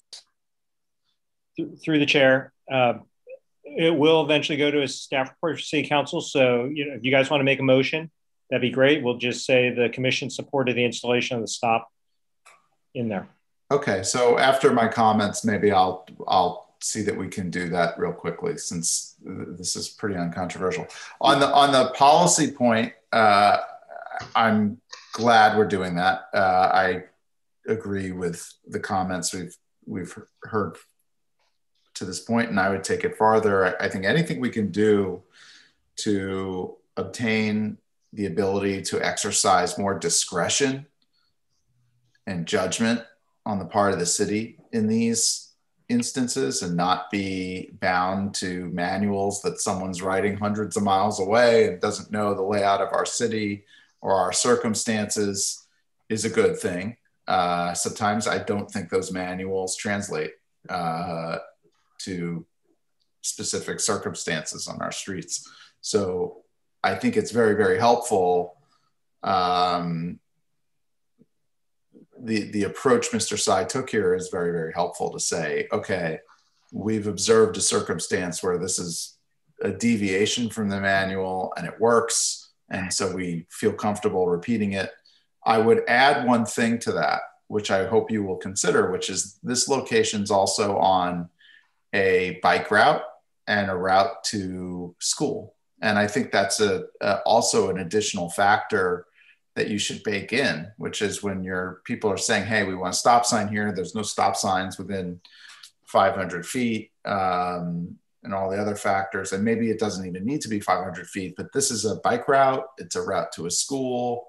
And even if the manual says the warrants aren't there because we know there's a school here, because we've made this a bike route, that's another reason why we would look at Sanchez and say it makes sense as an exception. And not coincidentally, that was exactly how we got the other stop sign in Laguna and Grove, using the same logic. And you'll recall that was an argument I was making for why we should be open to doing it here. And I don't think we should be shy about making that argument again if we want to do it again. So my feedback is all positive. I'd like you to add those factors in. I don't know that we need to vote on the factors, but I am very appreciative of the thinking that went behind it. And I'm glad that you guys are looking for ways to free your hands a bit and use more discretion and judgment, your good discretion and judgment in these circumstances. And I'm very supportive of it. Chair, just want to make one other comment that, just a bit of caution, right? We're not advocating that we're putting stop signs at every intersection in the city. No. We still need to have some analysis that goes with that, because, the last thing is the unintended consequence where you hear it now, and not necessarily in our city, but in other cities, like no one stops at that stop sign. And then that's the balancing act that we have to look. Yeah. And important. We don't want to have BPD out there all the time trying to capture that. So we're trying to do both. So Mr. Wong, that's understood. I appreciate that. And it's not to say we can just go willy-nilly and install stop signs everywhere, but it is to say that we're not going to have our hands tied by a manual that sets a number that doesn't work because it doesn't take into account that there's a school nearby, that we've drawn a bike route through there or whatever. I'll add that I've seen these stop signs. I've been doing this 9-10 years. I've seen lots of stop signs added. And I've only seen them succeed where I have seen stop signs that have this sort of perennial roll through problem. And it's usually a visibility issue, and it's usually not a warrant issue. And I like the example that comes to mind is on Hillside, where, there's constantly a tree growing over it. It's down a hill, it's a curve. That's usually the problem. It's usually not whatever someone wrote in a manual in Sacramento. So not to be hyper local, but I do appreciate making sure your hands aren't tied making these decisions. So let's move forward real quickly to just endorse this stop sign on Sanchez. Can I get a motion? I'll move that we endorse the stop sign as a permanent stop sign at Sanchez and Laguna? No, it's not Laguna. Sanchez and, help me out. Paloma. Thank you. Okay. Don't worry. You heard earlier, I got an entire lot wrong twice in the minutes, so don't take that as a criticism. Sanchez and Paloma. Okay. Do we have a second? I'll second that. Very good. Okay, let's run the roll call. Commissioner Rubelos? Aye. Commissioner Lee? Aye. Vice Chair Martos? Aye. Chair Wetton? Aye. Motion carries 4001. Okay, we can proceed to section 7 of our agenda. Thank you, Michael. Okay, engineering and division reports. Sure thing, folks. Give you the update. We just talked about the California Drive bicycle facility. We presented you those comments, and we'll come back to you at some point after we do a little revising and try to address those comments. Burlingame Station pedestrian improvements. We hope to bring you the concepts for this one. Again, concepts, not design. So we can provide comments, but some of the details we'll be including. But we'll hopefully next meeting. But I'll talk to the chair and vice chair about that. Hoover School pedestrian improvements. Again, this is the sidewalk we have going up on Summit Drive from Hillside Circle down to Canyon/Easton, whatever that street it intersects right there. I'm still unsure, but we're getting started with that. And again, while school's out in a week or two, we should be getting to get ready to break ground sometime soon after, and the project should be done by the time school starts in the fall. Sorry, do we have any questions on the first few items?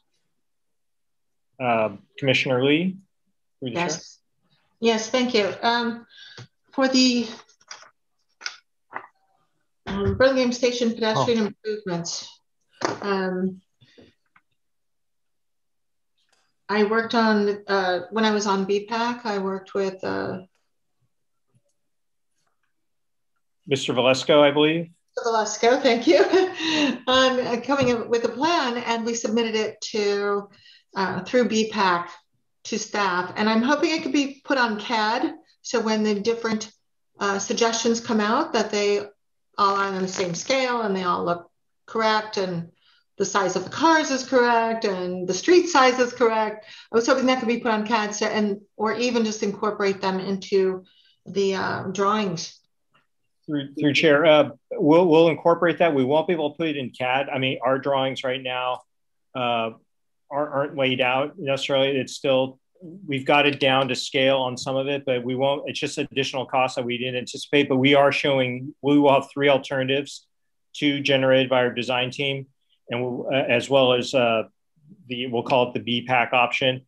Mm-hmm. And we will also, give you the trade-offs of each, including our own and the ones that I think we have trying to find out the pros that you guys have, or the for your design, why you guys selected that design. So would you like an email from us about sure. why I believe that we like? I believe that's what we're after. Okay. I think I might have sent something to you. And okay. Forgive me. I'm sorry. I forgot about the Broadway grade separation. We kind of touched on it today, but again, we're waiting to discuss some value engineering options that will go forth to the council. These are some bigger items that involve the track and cost. And so it's at that level right now. And so once that's been determined which direction we can go, actually, you saw the project manager on that tonight, Mr. Rob Himes. He's the lead on that, and the vice president he's the president of Mark Thomas, but he's leading that. And once we get that, he'll incorporate, and we'll be able to show you similar to what we showed you tonight for California Bike Facilities. So that'll be coming up at some point, but not until after council sees it. Could I just ask? Sure. Separation. Commissioner Israelite and I are on the Broadway subcommittee. So we did go over and look at it and worked with design suggestions and submitted it to staff and to Andrew. And have you been able to give them to Caltrain and weed them out and take the most important ones? Is that being used? Our suggestions? It is being incorporated. I mean, we're taking a look at it, whether we can, again, we hope to be able to provide a response to you on some of these and why it's not being looked at. I mean, again, the constraints we have, it's, the existing right away, obtaining right away, what does that improve? There's plenty of items there that dictate a decision being made on the design. So. Commissioner Revelos, did you have a question, or I thought I saw a hand up?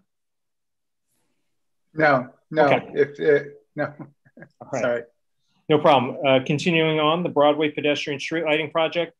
Unfortunately, since the staff report was drafted, this project, the bids may be delayed again. We're having some bid protests on this. So I will keep you updated on this. However, we did, it doesn't necessarily help for construction this year, but we did get a 2-year extension. Initially, this had to be completed this summer, but we managed to get a 2-year extension. So eventually we'll get this soon, but we have that flexibility. So we're not tied under the wire.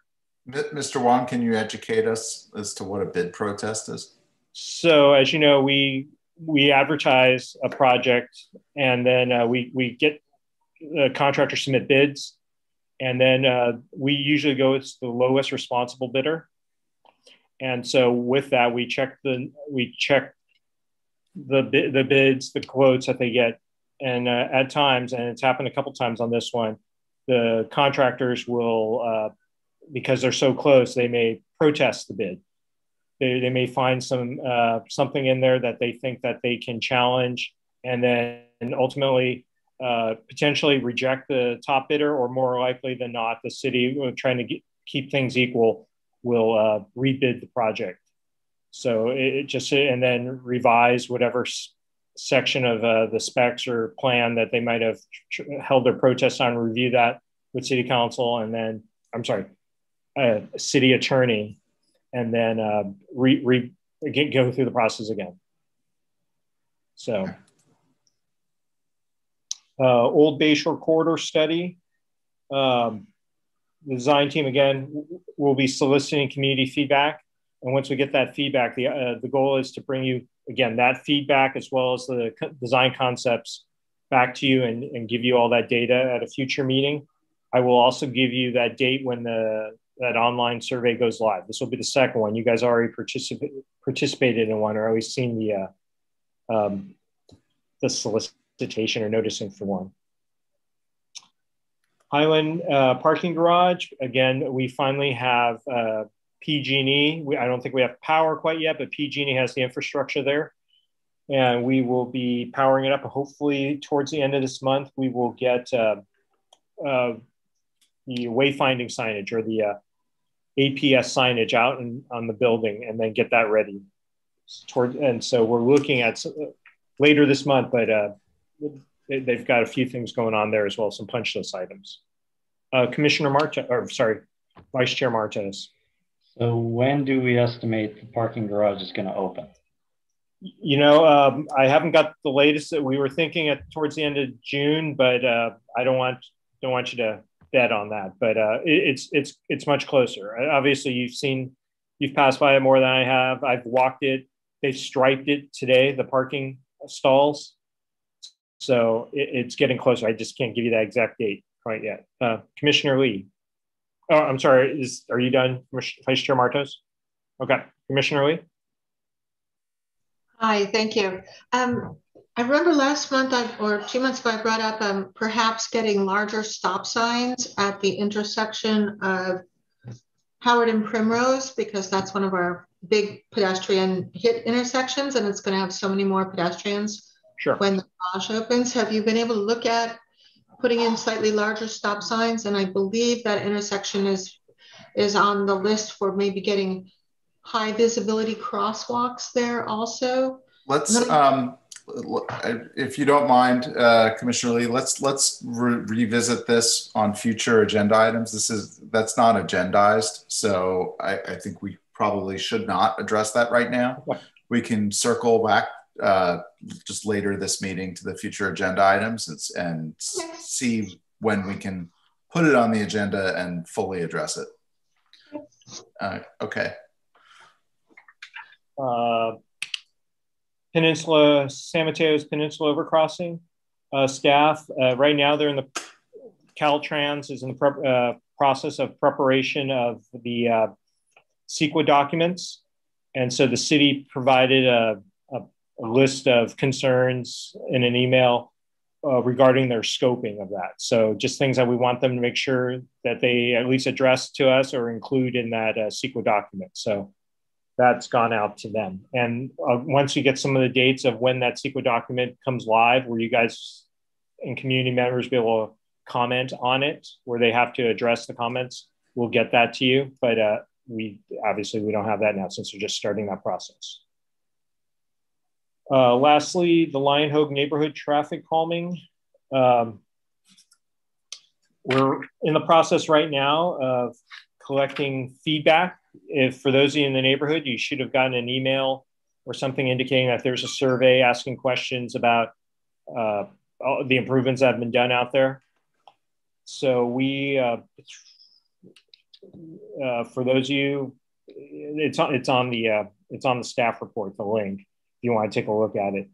But we hope to bring that information back to you at some point, along with, at some point, we will be requiring more counts, just compare before and after. So, and I believe that is it for tonight. Any questions before I turn it back to Chair Wetton? All right.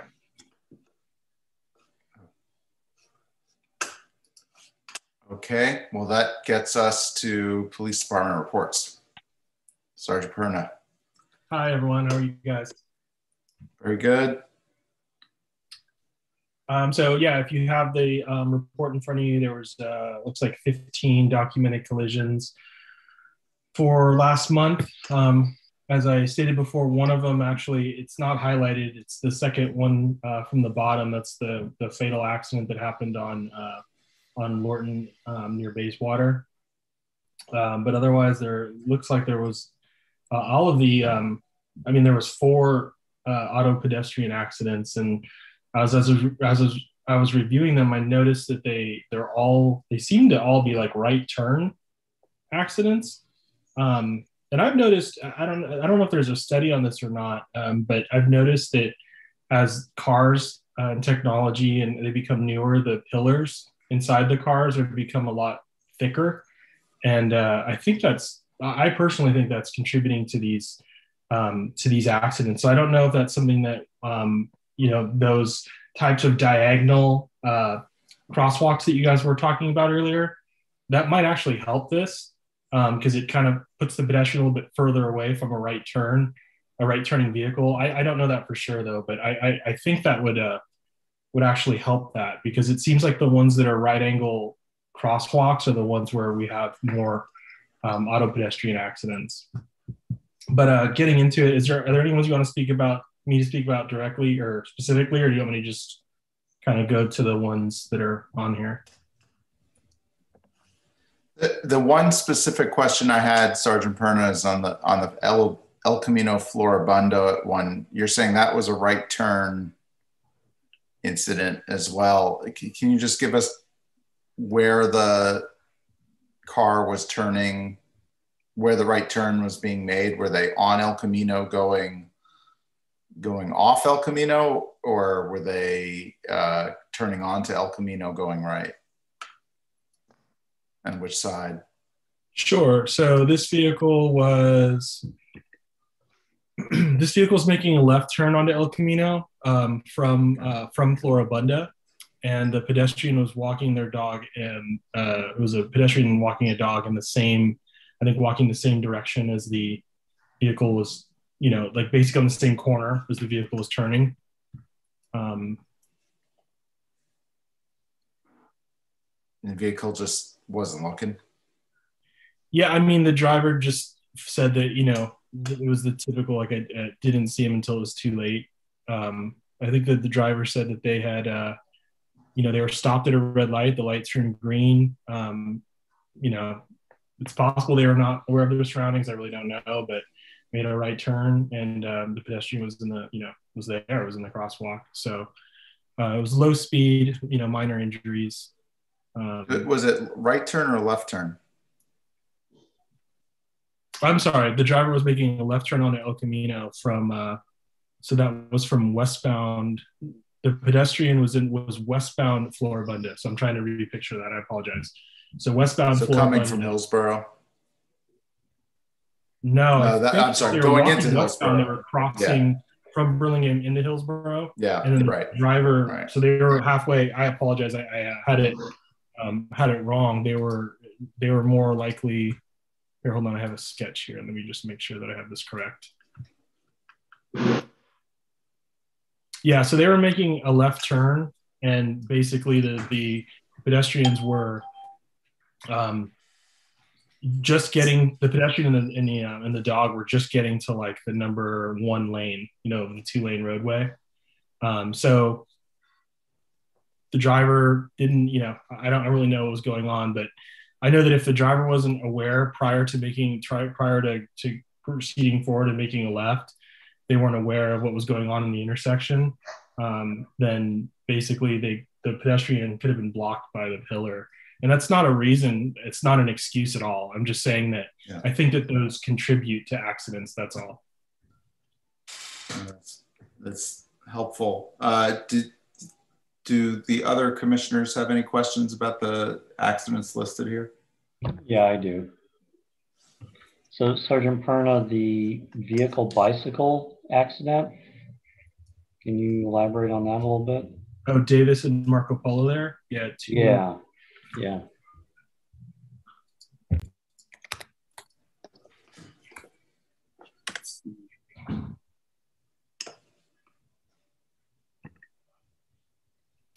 So the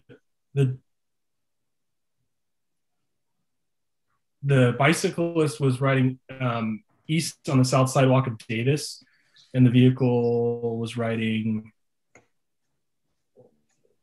let's see, D2 is driving V2 east on Davis. So the best way to explain this is the bicyclist rode out from the sidewalk into the street directly in front of a car. So this was like in traffic, kind of, from like the school traffic, from what I understand. So the bicyclist was the one that was at fault in this collision. And it was a juvenile bicyclist. Was it a middle school kid? Let me double check that just to confirm, but I think it was. Yes. Yeah. So a child was hit going to or from school? Is that what I understand?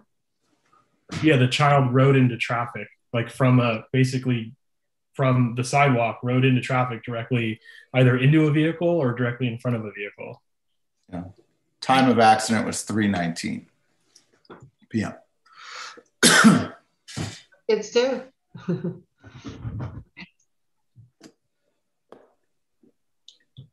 Yes, for pointing that out, Vice Chair Martos. I think that's a helpful one to hear about. Yeah, that should have been highlighted as well. No, no worries. Any others? I, by the way, when we get to the subcommittee reports, I'll be reporting for Commissioner Israelit and I on school. This will come up. Commissioner Lee. Hi, thank you.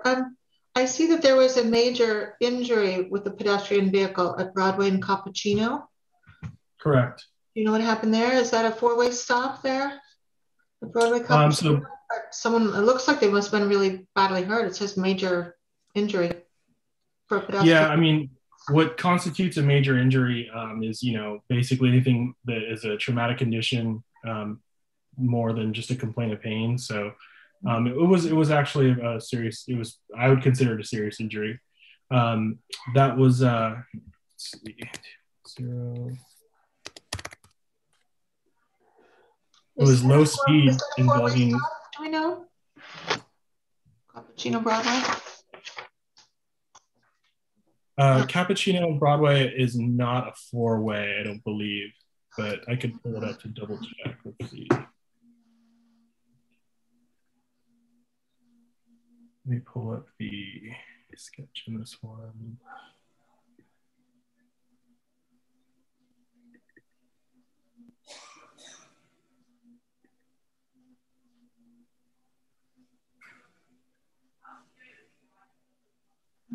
Yeah, so this vehicle was traveling south on Cappuccino, making a left turn.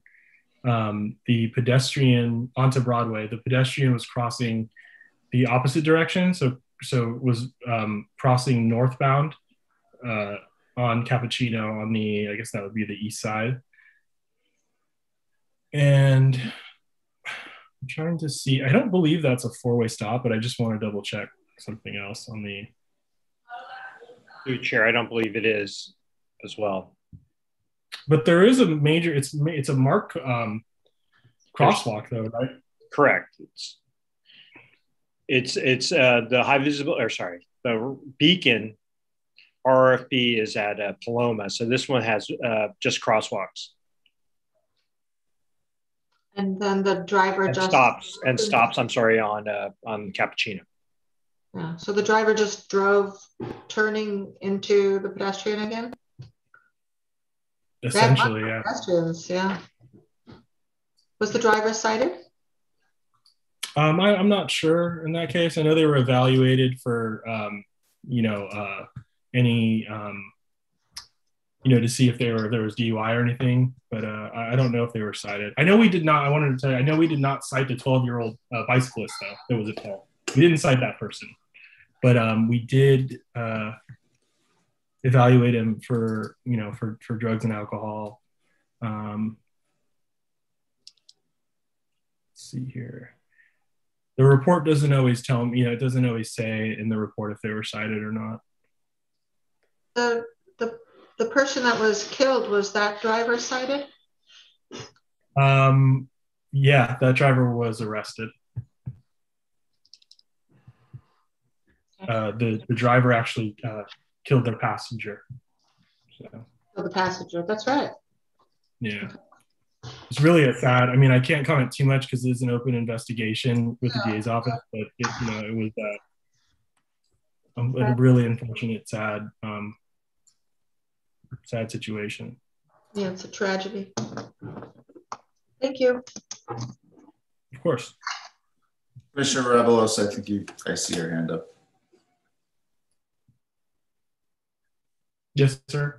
Yes, sorry, I was just switching through windows here. So yeah, I want to go. I want to get back to the Broadway and Cappuccino, but I also wanted to inquire about the California and Douglas. Why don't we? I'm sorry. Go ahead, sir. But I have the Cappuccino incident. It's easier for you. Screen. Okay, yeah. We can do that. So that was at 4:45 p.m. 16:45. So it was light out. That right turn. I'm so super familiar with that intersection. It's the Broadway Grill right there. You have the. What was the? Was there anything in the investigation to determine why they did not see the pedestrian there? No, there's not much we could do beyond asking them what happened to the vehicle and looking for witnesses and looking for surveillance cameras and things like that. The driver had a stop sign in this case. It wasn't a four-way stop, but they were on Cappuccino, so they had a stop sign. So they claimed they made the stop and made a left turn, and he said that there was no attempt to avoid the collision because he never saw the pedestrian, was what was the statement given. Yeah, at that time of day, that's a very busy area right there, especially with the Broadway Grill there and the different shops and the different corners. And so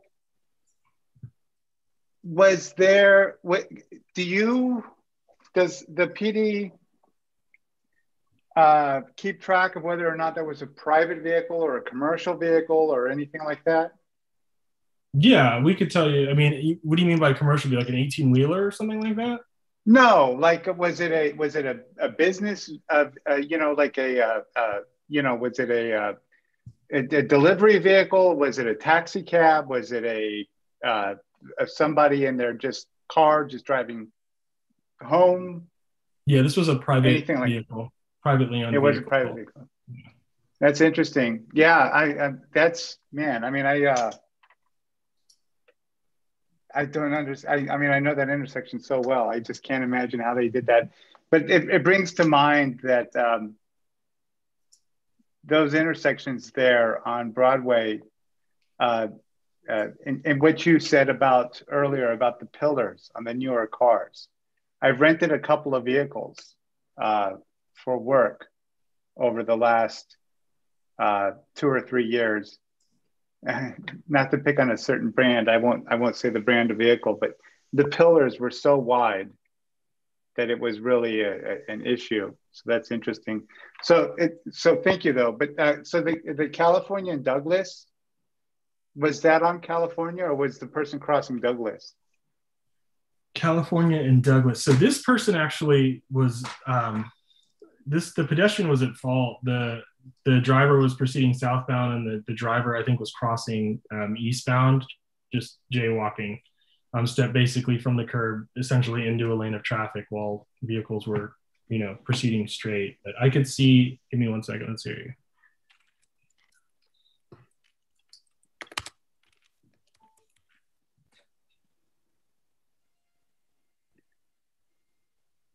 So I could have the actual, yeah, so this was like, just stepped right into the number 2 lane of traffic. The driver was I thought they were southbound. They're actually northbound California. Pedestrian had a minor injury. Let's see here, step from the curb line, across from it. So it's basically right in front of the convenience store there at 505 right. California. So isn't it true that a crosswalk, even if it's not painted, extends from the corner to the opposite curb? Like even if it's not painted, it's yeah. So at the end of a block, that's true if there's, but it's also, this was between 2 signalized intersections. Yeah. So there's the one at Oak Grove, and then there's the one at what would be the next signalized intersection. But in any case, I mean, yeah, so the driver just said he just stepped out, didn't hear or see any vehicles. Makes you wonder why the pedestrian is going that way. Yeah, I don't know. I mean, it wasn't at the, from what I could see here, it was like mid-block. It wasn't like at a corner. At a corner, that would be a legal crossing, wouldn't it? Yeah, that would be illegal, yes. Assuming you proceed when it's safe to do so. Mm-hmm. But this was like right in the middle of this. So the pedestrian could have went down to crossed at Douglas. This was like more north of Douglas.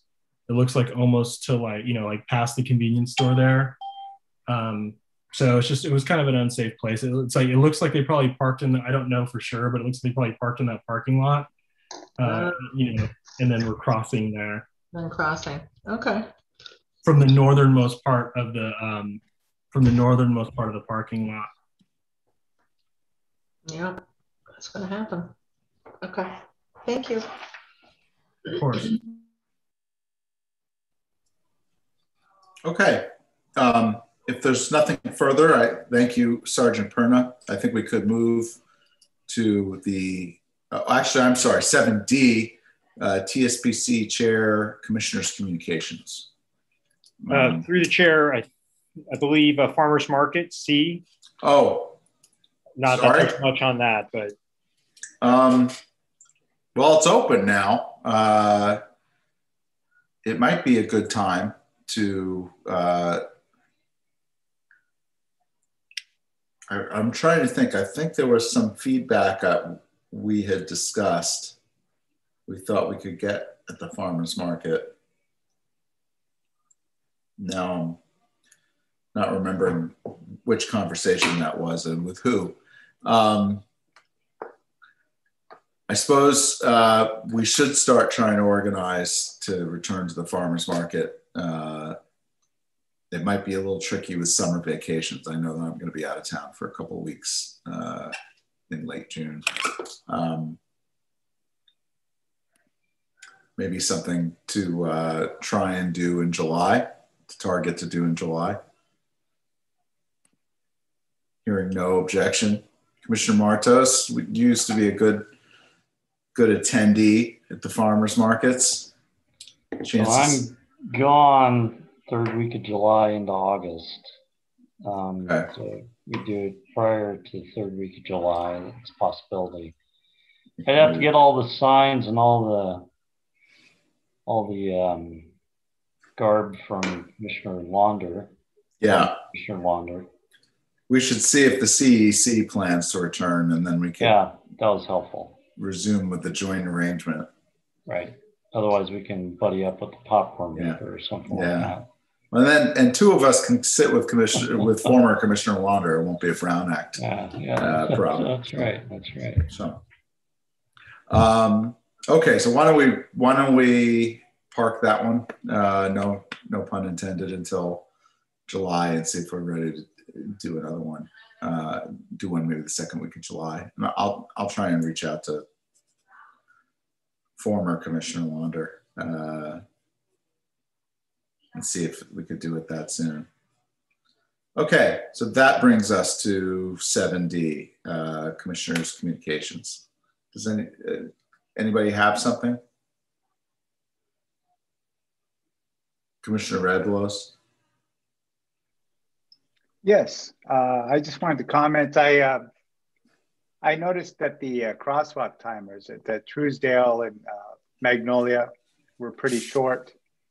You have Burlingame Plaza on the northeast corner with a lot of retail and services. You have assisted living on the northwest corner and there's the northwest corner. And then there's a major medical center, of course, Mills Peninsula Hospital on the southeast corner, and then post-acute care on the southwest corner. And I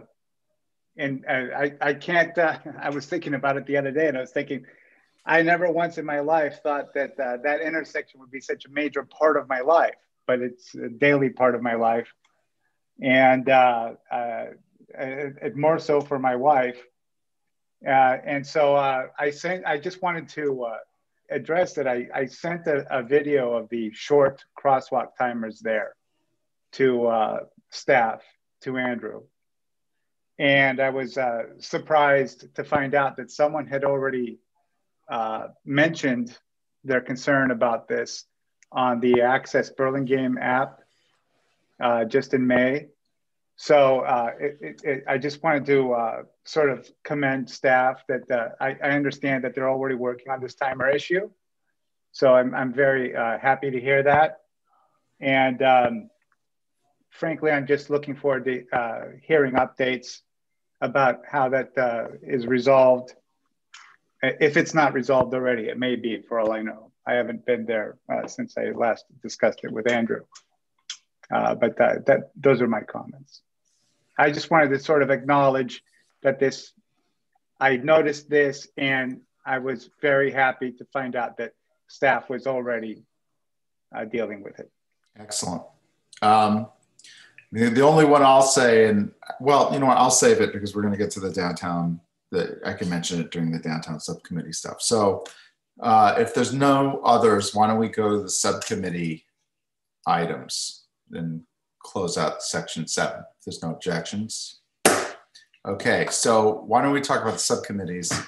For 8A, we heard about the progress of the Highland Garage. I will note that I went to lunch downtown with my daughter. I think it was a Thursday, and parking was pretty tight. You know, I was observing the usage of the restaurant parklets at the same time as observing the fact that it is not so easy to get a spot at lunchtime. And we can revisit this in the future agenda items about, because I know there may be a decision coming soon about renewing parklets. Vice Chair Martos, I see your hands up. Mm-hmm. So Mr. Wong, I parked in the library parking lot, upper deck, and I noticed the very top deck was roped off, or blocked off. Do you know anything about that? I do not. The only thing I may be able, and I'll have to check with Sergeant Perna, and maybe not tonight, but I believe at night there were some activities, and PD has asked if it's during the day. It was, yeah, and it was on a Friday when parking is needed, and it was blocked off. The very top upper deck. Yep. I will find out more about that. I do not know. Curious about that. I don't know if there was construction going on there or what was going on, but I noticed it was blocked off on a Friday about 5-ish. Okay. So therein lies the subcommittee. Let's come back though. Don't let me forget. I want to talk about when for future agenda items about this parklet issue, because I know there could be a decision that needs to get made sooner rather than later about that. That brings us to the Broadway Parking Traffic Issues Committee. Commissioner Lee, you're the sole member here tonight. Yes, thank you. So I alluded to it earlier. I met Commissioner Israelette and I met. We came up with suggestions of what we thought would improve the usage of the Broadway grade separation, and we've submitted those comments to staff, and they're looking at them and doing the best they can with them. So that's what we did. We did a lot. Okay. So with that, we can move to the School Traffic Committee. That's myself and Commissioner Israelette, who's not here. So we had a very constructive walk audit with Rusty Hopewell, with Parisi or the consultants? Yeah, I was going to say the consultants, with Mr. Wong, Ms. Mai, Mr. Velasco, Commissioner Israelette, myself, Chair Beatty from BPAC. It was a good group. I hope I'm not leaving anyone out. We did a pretty good walk from, we timed it. So we basically were at the school when BIS dismissed its students, walked, sort of saw how that went, and then walked down to all the way to Lincoln to see kind of the dismissal coming from the other direction, looked at key intersections, and then worked our way back up Davis, where we just learned about an accident, and talked through some, the easy thing I think is to do some stop sign warrants in some of the key intersections, including one we've discussed before, Bernal and Devereaux, and we heard about it in the public comments. But also considering some ideas for traffic flows, because something that I think even I'm into my 4th year as a BIS parent, and I don't think I appreciated how badly constrained Casada is at that, at this drop off and pickup times, because I live walking distance and avoid it like the plague. And I now realize for good reason. And that's not even, in normal times, we've been sending a city bus up there, or some sort of muni bus up there, so it could get even worse. We got an ice cream truck in the middle of the action. It was quite a scene. I think we've been very successful. Well, I won't editorialize about it here. I think there needs to be, I know there's going to be some further study of possible traffic flow solutions by city staff. I think that's great. We've had a lot of success in the past, and I'm looking forward to working with city staff on that and seeing that come back, maybe hopefully later this year. I hope, and we'll wait to see what we get from the school district. Yeah. What are we, I'm sorry, what exactly are we waiting to get from the school district in this? So they're the ones performing the walking audit, right? And we'll see the results of that. So we need to see that, and then and just discuss it with them because, yeah, some of those maybe we'll have to see what those improvements are. Yeah. Well, yeah, I think we'll try and encourage a lot of facilitation, a lot of communication on that. I would say, based on what I saw, it's urgent. It's definitely something I'd like to see progress on sooner rather than later. Citywide transportation alternatives, Commissioner Rebelos, we did meet, and maybe you want to talk about the one offering that we talked about where you had some communications with the company. I have to look at my notes. It's been was that the electric? Yeah. What was their name again? Circuit. Yes. Yeah. Yes. So yes. So I was I think in our previous meeting, transportation alternatives meeting, the previous month, I learned that you were interested in sort of alternative ways for people to get in and out of downtown and to alleviate any parking issues or potential parking issues going into the future. And so I recalled a service I saw in Santa Monica called Circuit. And so through my network, I reached out to them to find out more about them. And so they provided me with a quick sort of PowerPoint overview, high-level overview of what the different things they do, and a very basic outline of their operations. And so basically what they do, they use electric-powered vehicles that seat up to 5 passengers, 6 including the driver. They use sponsorships primarily to fund their program. They have employee drivers.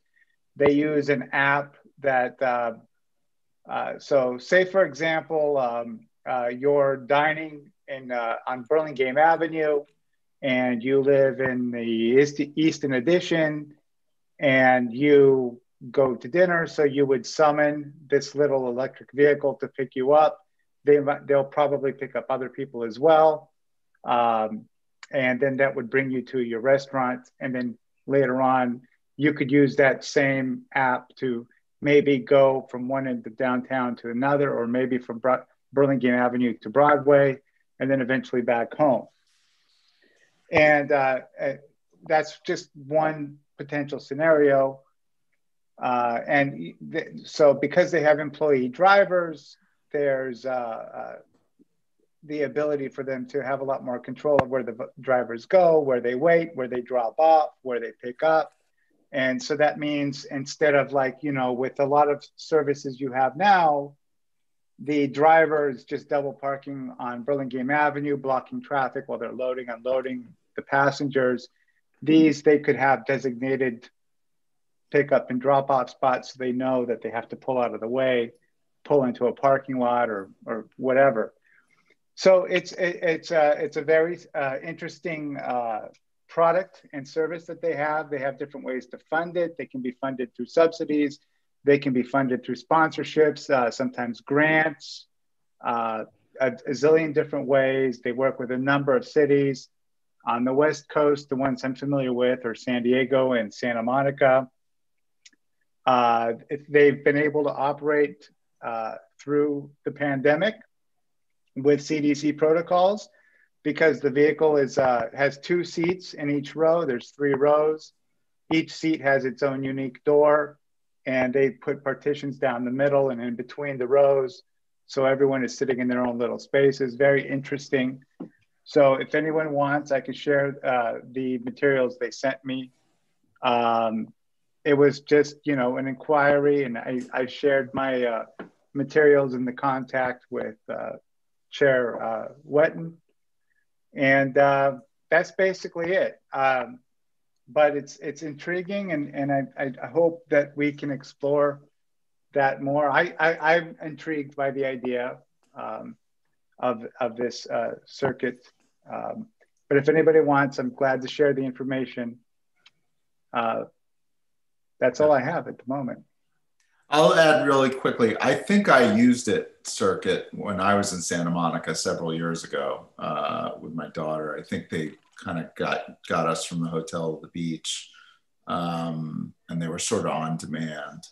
I think they do work a lot with hotels. I think it'd be interesting in talking to any of these providers, just like what their economic model is, how they, they're not going to do it for free. So how do they propose to get compensated for doing this kind of thing? And, how would the city then play in and get them to provide the service? Would that be something driven by our chamber or by the city itself, or it'd be a user paid thing? It's just worth finding out more information. Yes, it was interesting. And you reminded me. I'm sorry. No, go ahead. You reminded me one of the other things that had occurred to me was with our new parking garages, that potentially you could have where people could park their car, go straight to the parking garage, alleviate the traffic situation in the core of the city of people going around looking for parking, and they could take these little carts. Number of scenarios. I won't go down that road because I could talk forever. So we'll try and find out some more, and then we can bump this up to future agenda items. We have an item here for community bicycle and pedestrian advisory. I know we spoke earlier tonight about the California project, and you guys passed on the item at 6A. So is there anything to cover here? I don't think there's anything new because we only got as far as the bike lanes tonight. Yeah, got it. It was, it was kind of like our discussion. So fair enough. Anything else, Commissioner Rebelos? Okay. I said it all. So let's move on to future agenda items. I have one, but before, which everyone already knows, but Commissioner Lee, I encouraged you to bump something you mentioned to this, so I'll allow you to return to it. All right, thank you, Chair. I have a few actually. The first was that we could discuss in the future, wouldn't take too long, just the status of the study on putting in a larger stop signs at the intersection of Howard and Primrose. I just feel they're really far off to the right, and since it is the big pedestrian hit zone, and potentially could become worse with the new parking garage inviting so many more pedestrians across there. So the other thing, I believe Howard and Primrose is also on the list for high visibility crosswalks. But in looking at the parking garage, we might want to add Howard and Highland to that list, because that's a super strange crossing there by the former bus stop that I think now has Parks and Rec in it. But to make that, when we do the Howard and Primrose crosswalk, maybe add the Highland and Howard. The other two things I thought for the agenda, I was with friends and talking about, what a rough time retail is having. And, retail with actual rent that they have to pay, like our shops on Broadway and Burlingame. And one suggestion came up was to November and December, when shoppers are out, hopefully in droves on the Avenue or Broadway, that we have free parking for them, November and December, or from Thanksgiving through New Year's. We offer free parking at some of the parking places. They still have to have a timer, otherwise we'll have every employee parking on the Avenue, but to have free parking considered for the shopping months of November, December. That was one suggestion. And then the other was, I believe the city is doing speed limit studies on some of the roads right now. Is it a 10-year thing? And then maybe to put it on the agenda that the speed limit studies, let's say the average speed is 32.5 I think it might be prudent for our committee to suggest that the city request the city to round the speed limit down, not to round it up. I believe Truesdale's was rounded up the last time it came up. And now it's like, it's a major freeway, even though it's a neighborhood. So maybe to add a speed limit study and to ask them to round it down for our community. That's it. Those were my 3 ideas. Okay. I think the speed limit calculation is a state rule. I don't think we have a lot of control over that. I wish we had more, but through the chair, they force us to round up. Yeah. So it wasn't a decision to round it up. It's mandated by them. That's back. They changed that policy before I started, and it was in San Mateo when I was there. So it started prior to 2013. That was the state had passed down that was a new directive, and it definitely upset a lot of folks because for that flexibility, and cities argued against it, and it is where it is. So we do not have flexibility in that. So I mentioned my item before, which is I suspect there's going to be a decision made about extending parklets, and I'd like us to be able to look at that. Through the chair? Yeah. So council will be talking about that on August 12th. So on the July meeting, we'll most definitely have a discussion on parklets, and we can have that discussion on how to frame that, because we'll need to notify if that's your goal, we need to let the bids know and things like that if that's what you want. So we should talk offline. And yeah, let's talk offline. We should let the bids know, and we should absolutely cover it in July. If I can find the time, I'll even try and hit the downtown, do some observation. I will tell you, like, as I mentioned, the parking. Now, the Highland Garage, I am suspicious of any data. The Highland Garage isn't open yet. We're still not fully reopened for COVID. So we're not in the, steady state, but anecdotally, for what little it's worth, go downtown, it's hard to get a spot again.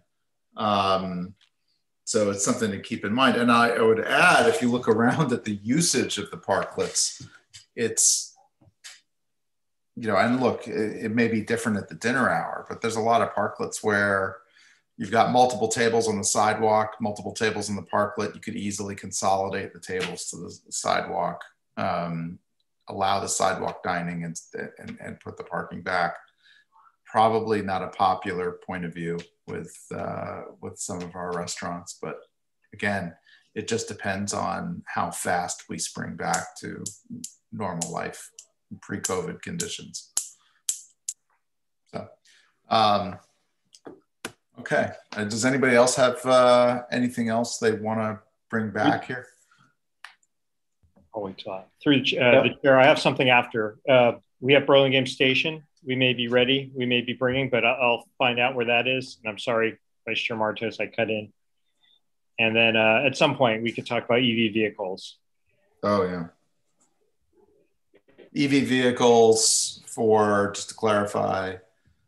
I believe Miss Michael had something she wanted to potentially present regarding, I think, some of the REACH codes and how we're I'll let her explain. Maybe if you could maybe connect us. I'll try to get that before our meeting. Yeah, but even if you could connect Ms. Michael and myself, and I could talk to her a little bit about it and see if she's baking in some of the concerns I had, and we could even reach out to the Planning Commission because it might involve them in terms of what's going on in the buildings. Okay, Vice Chair Martos, I just see you shaking your head. I don't know why, but you're up if you have something. Looks like you froze. No.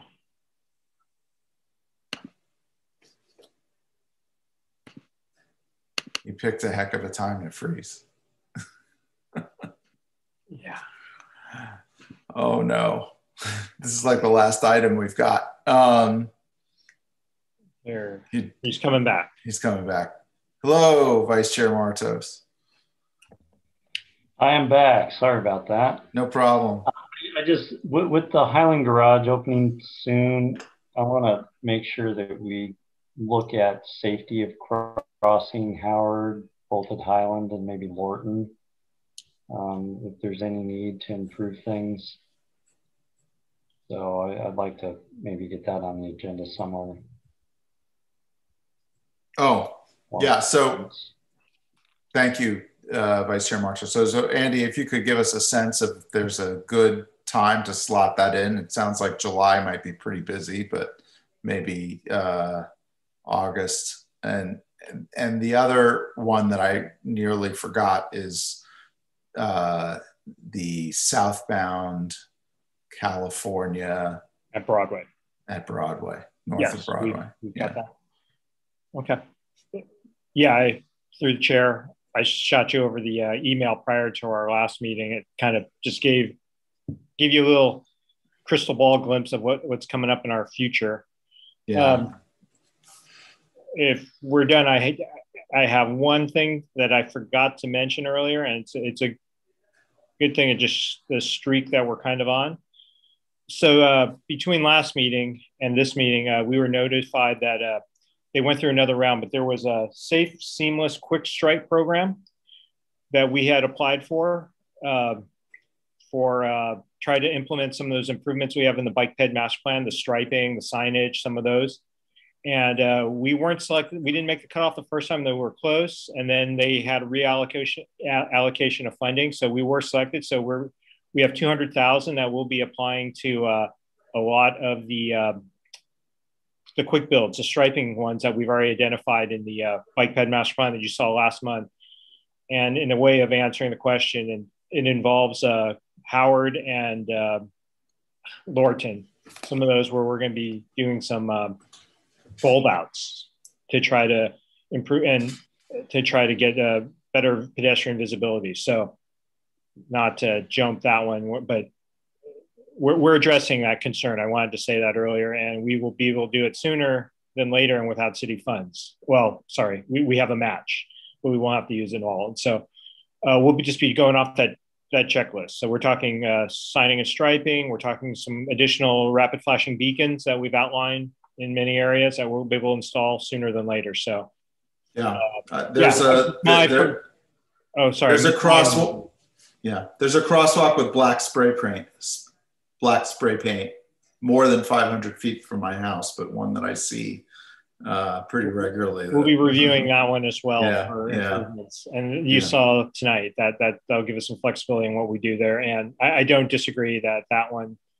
Yeah. It's no different than we've done at all corners of schools. We've tried to get them there. So but excellent. So I thought I'd leave that with you folks.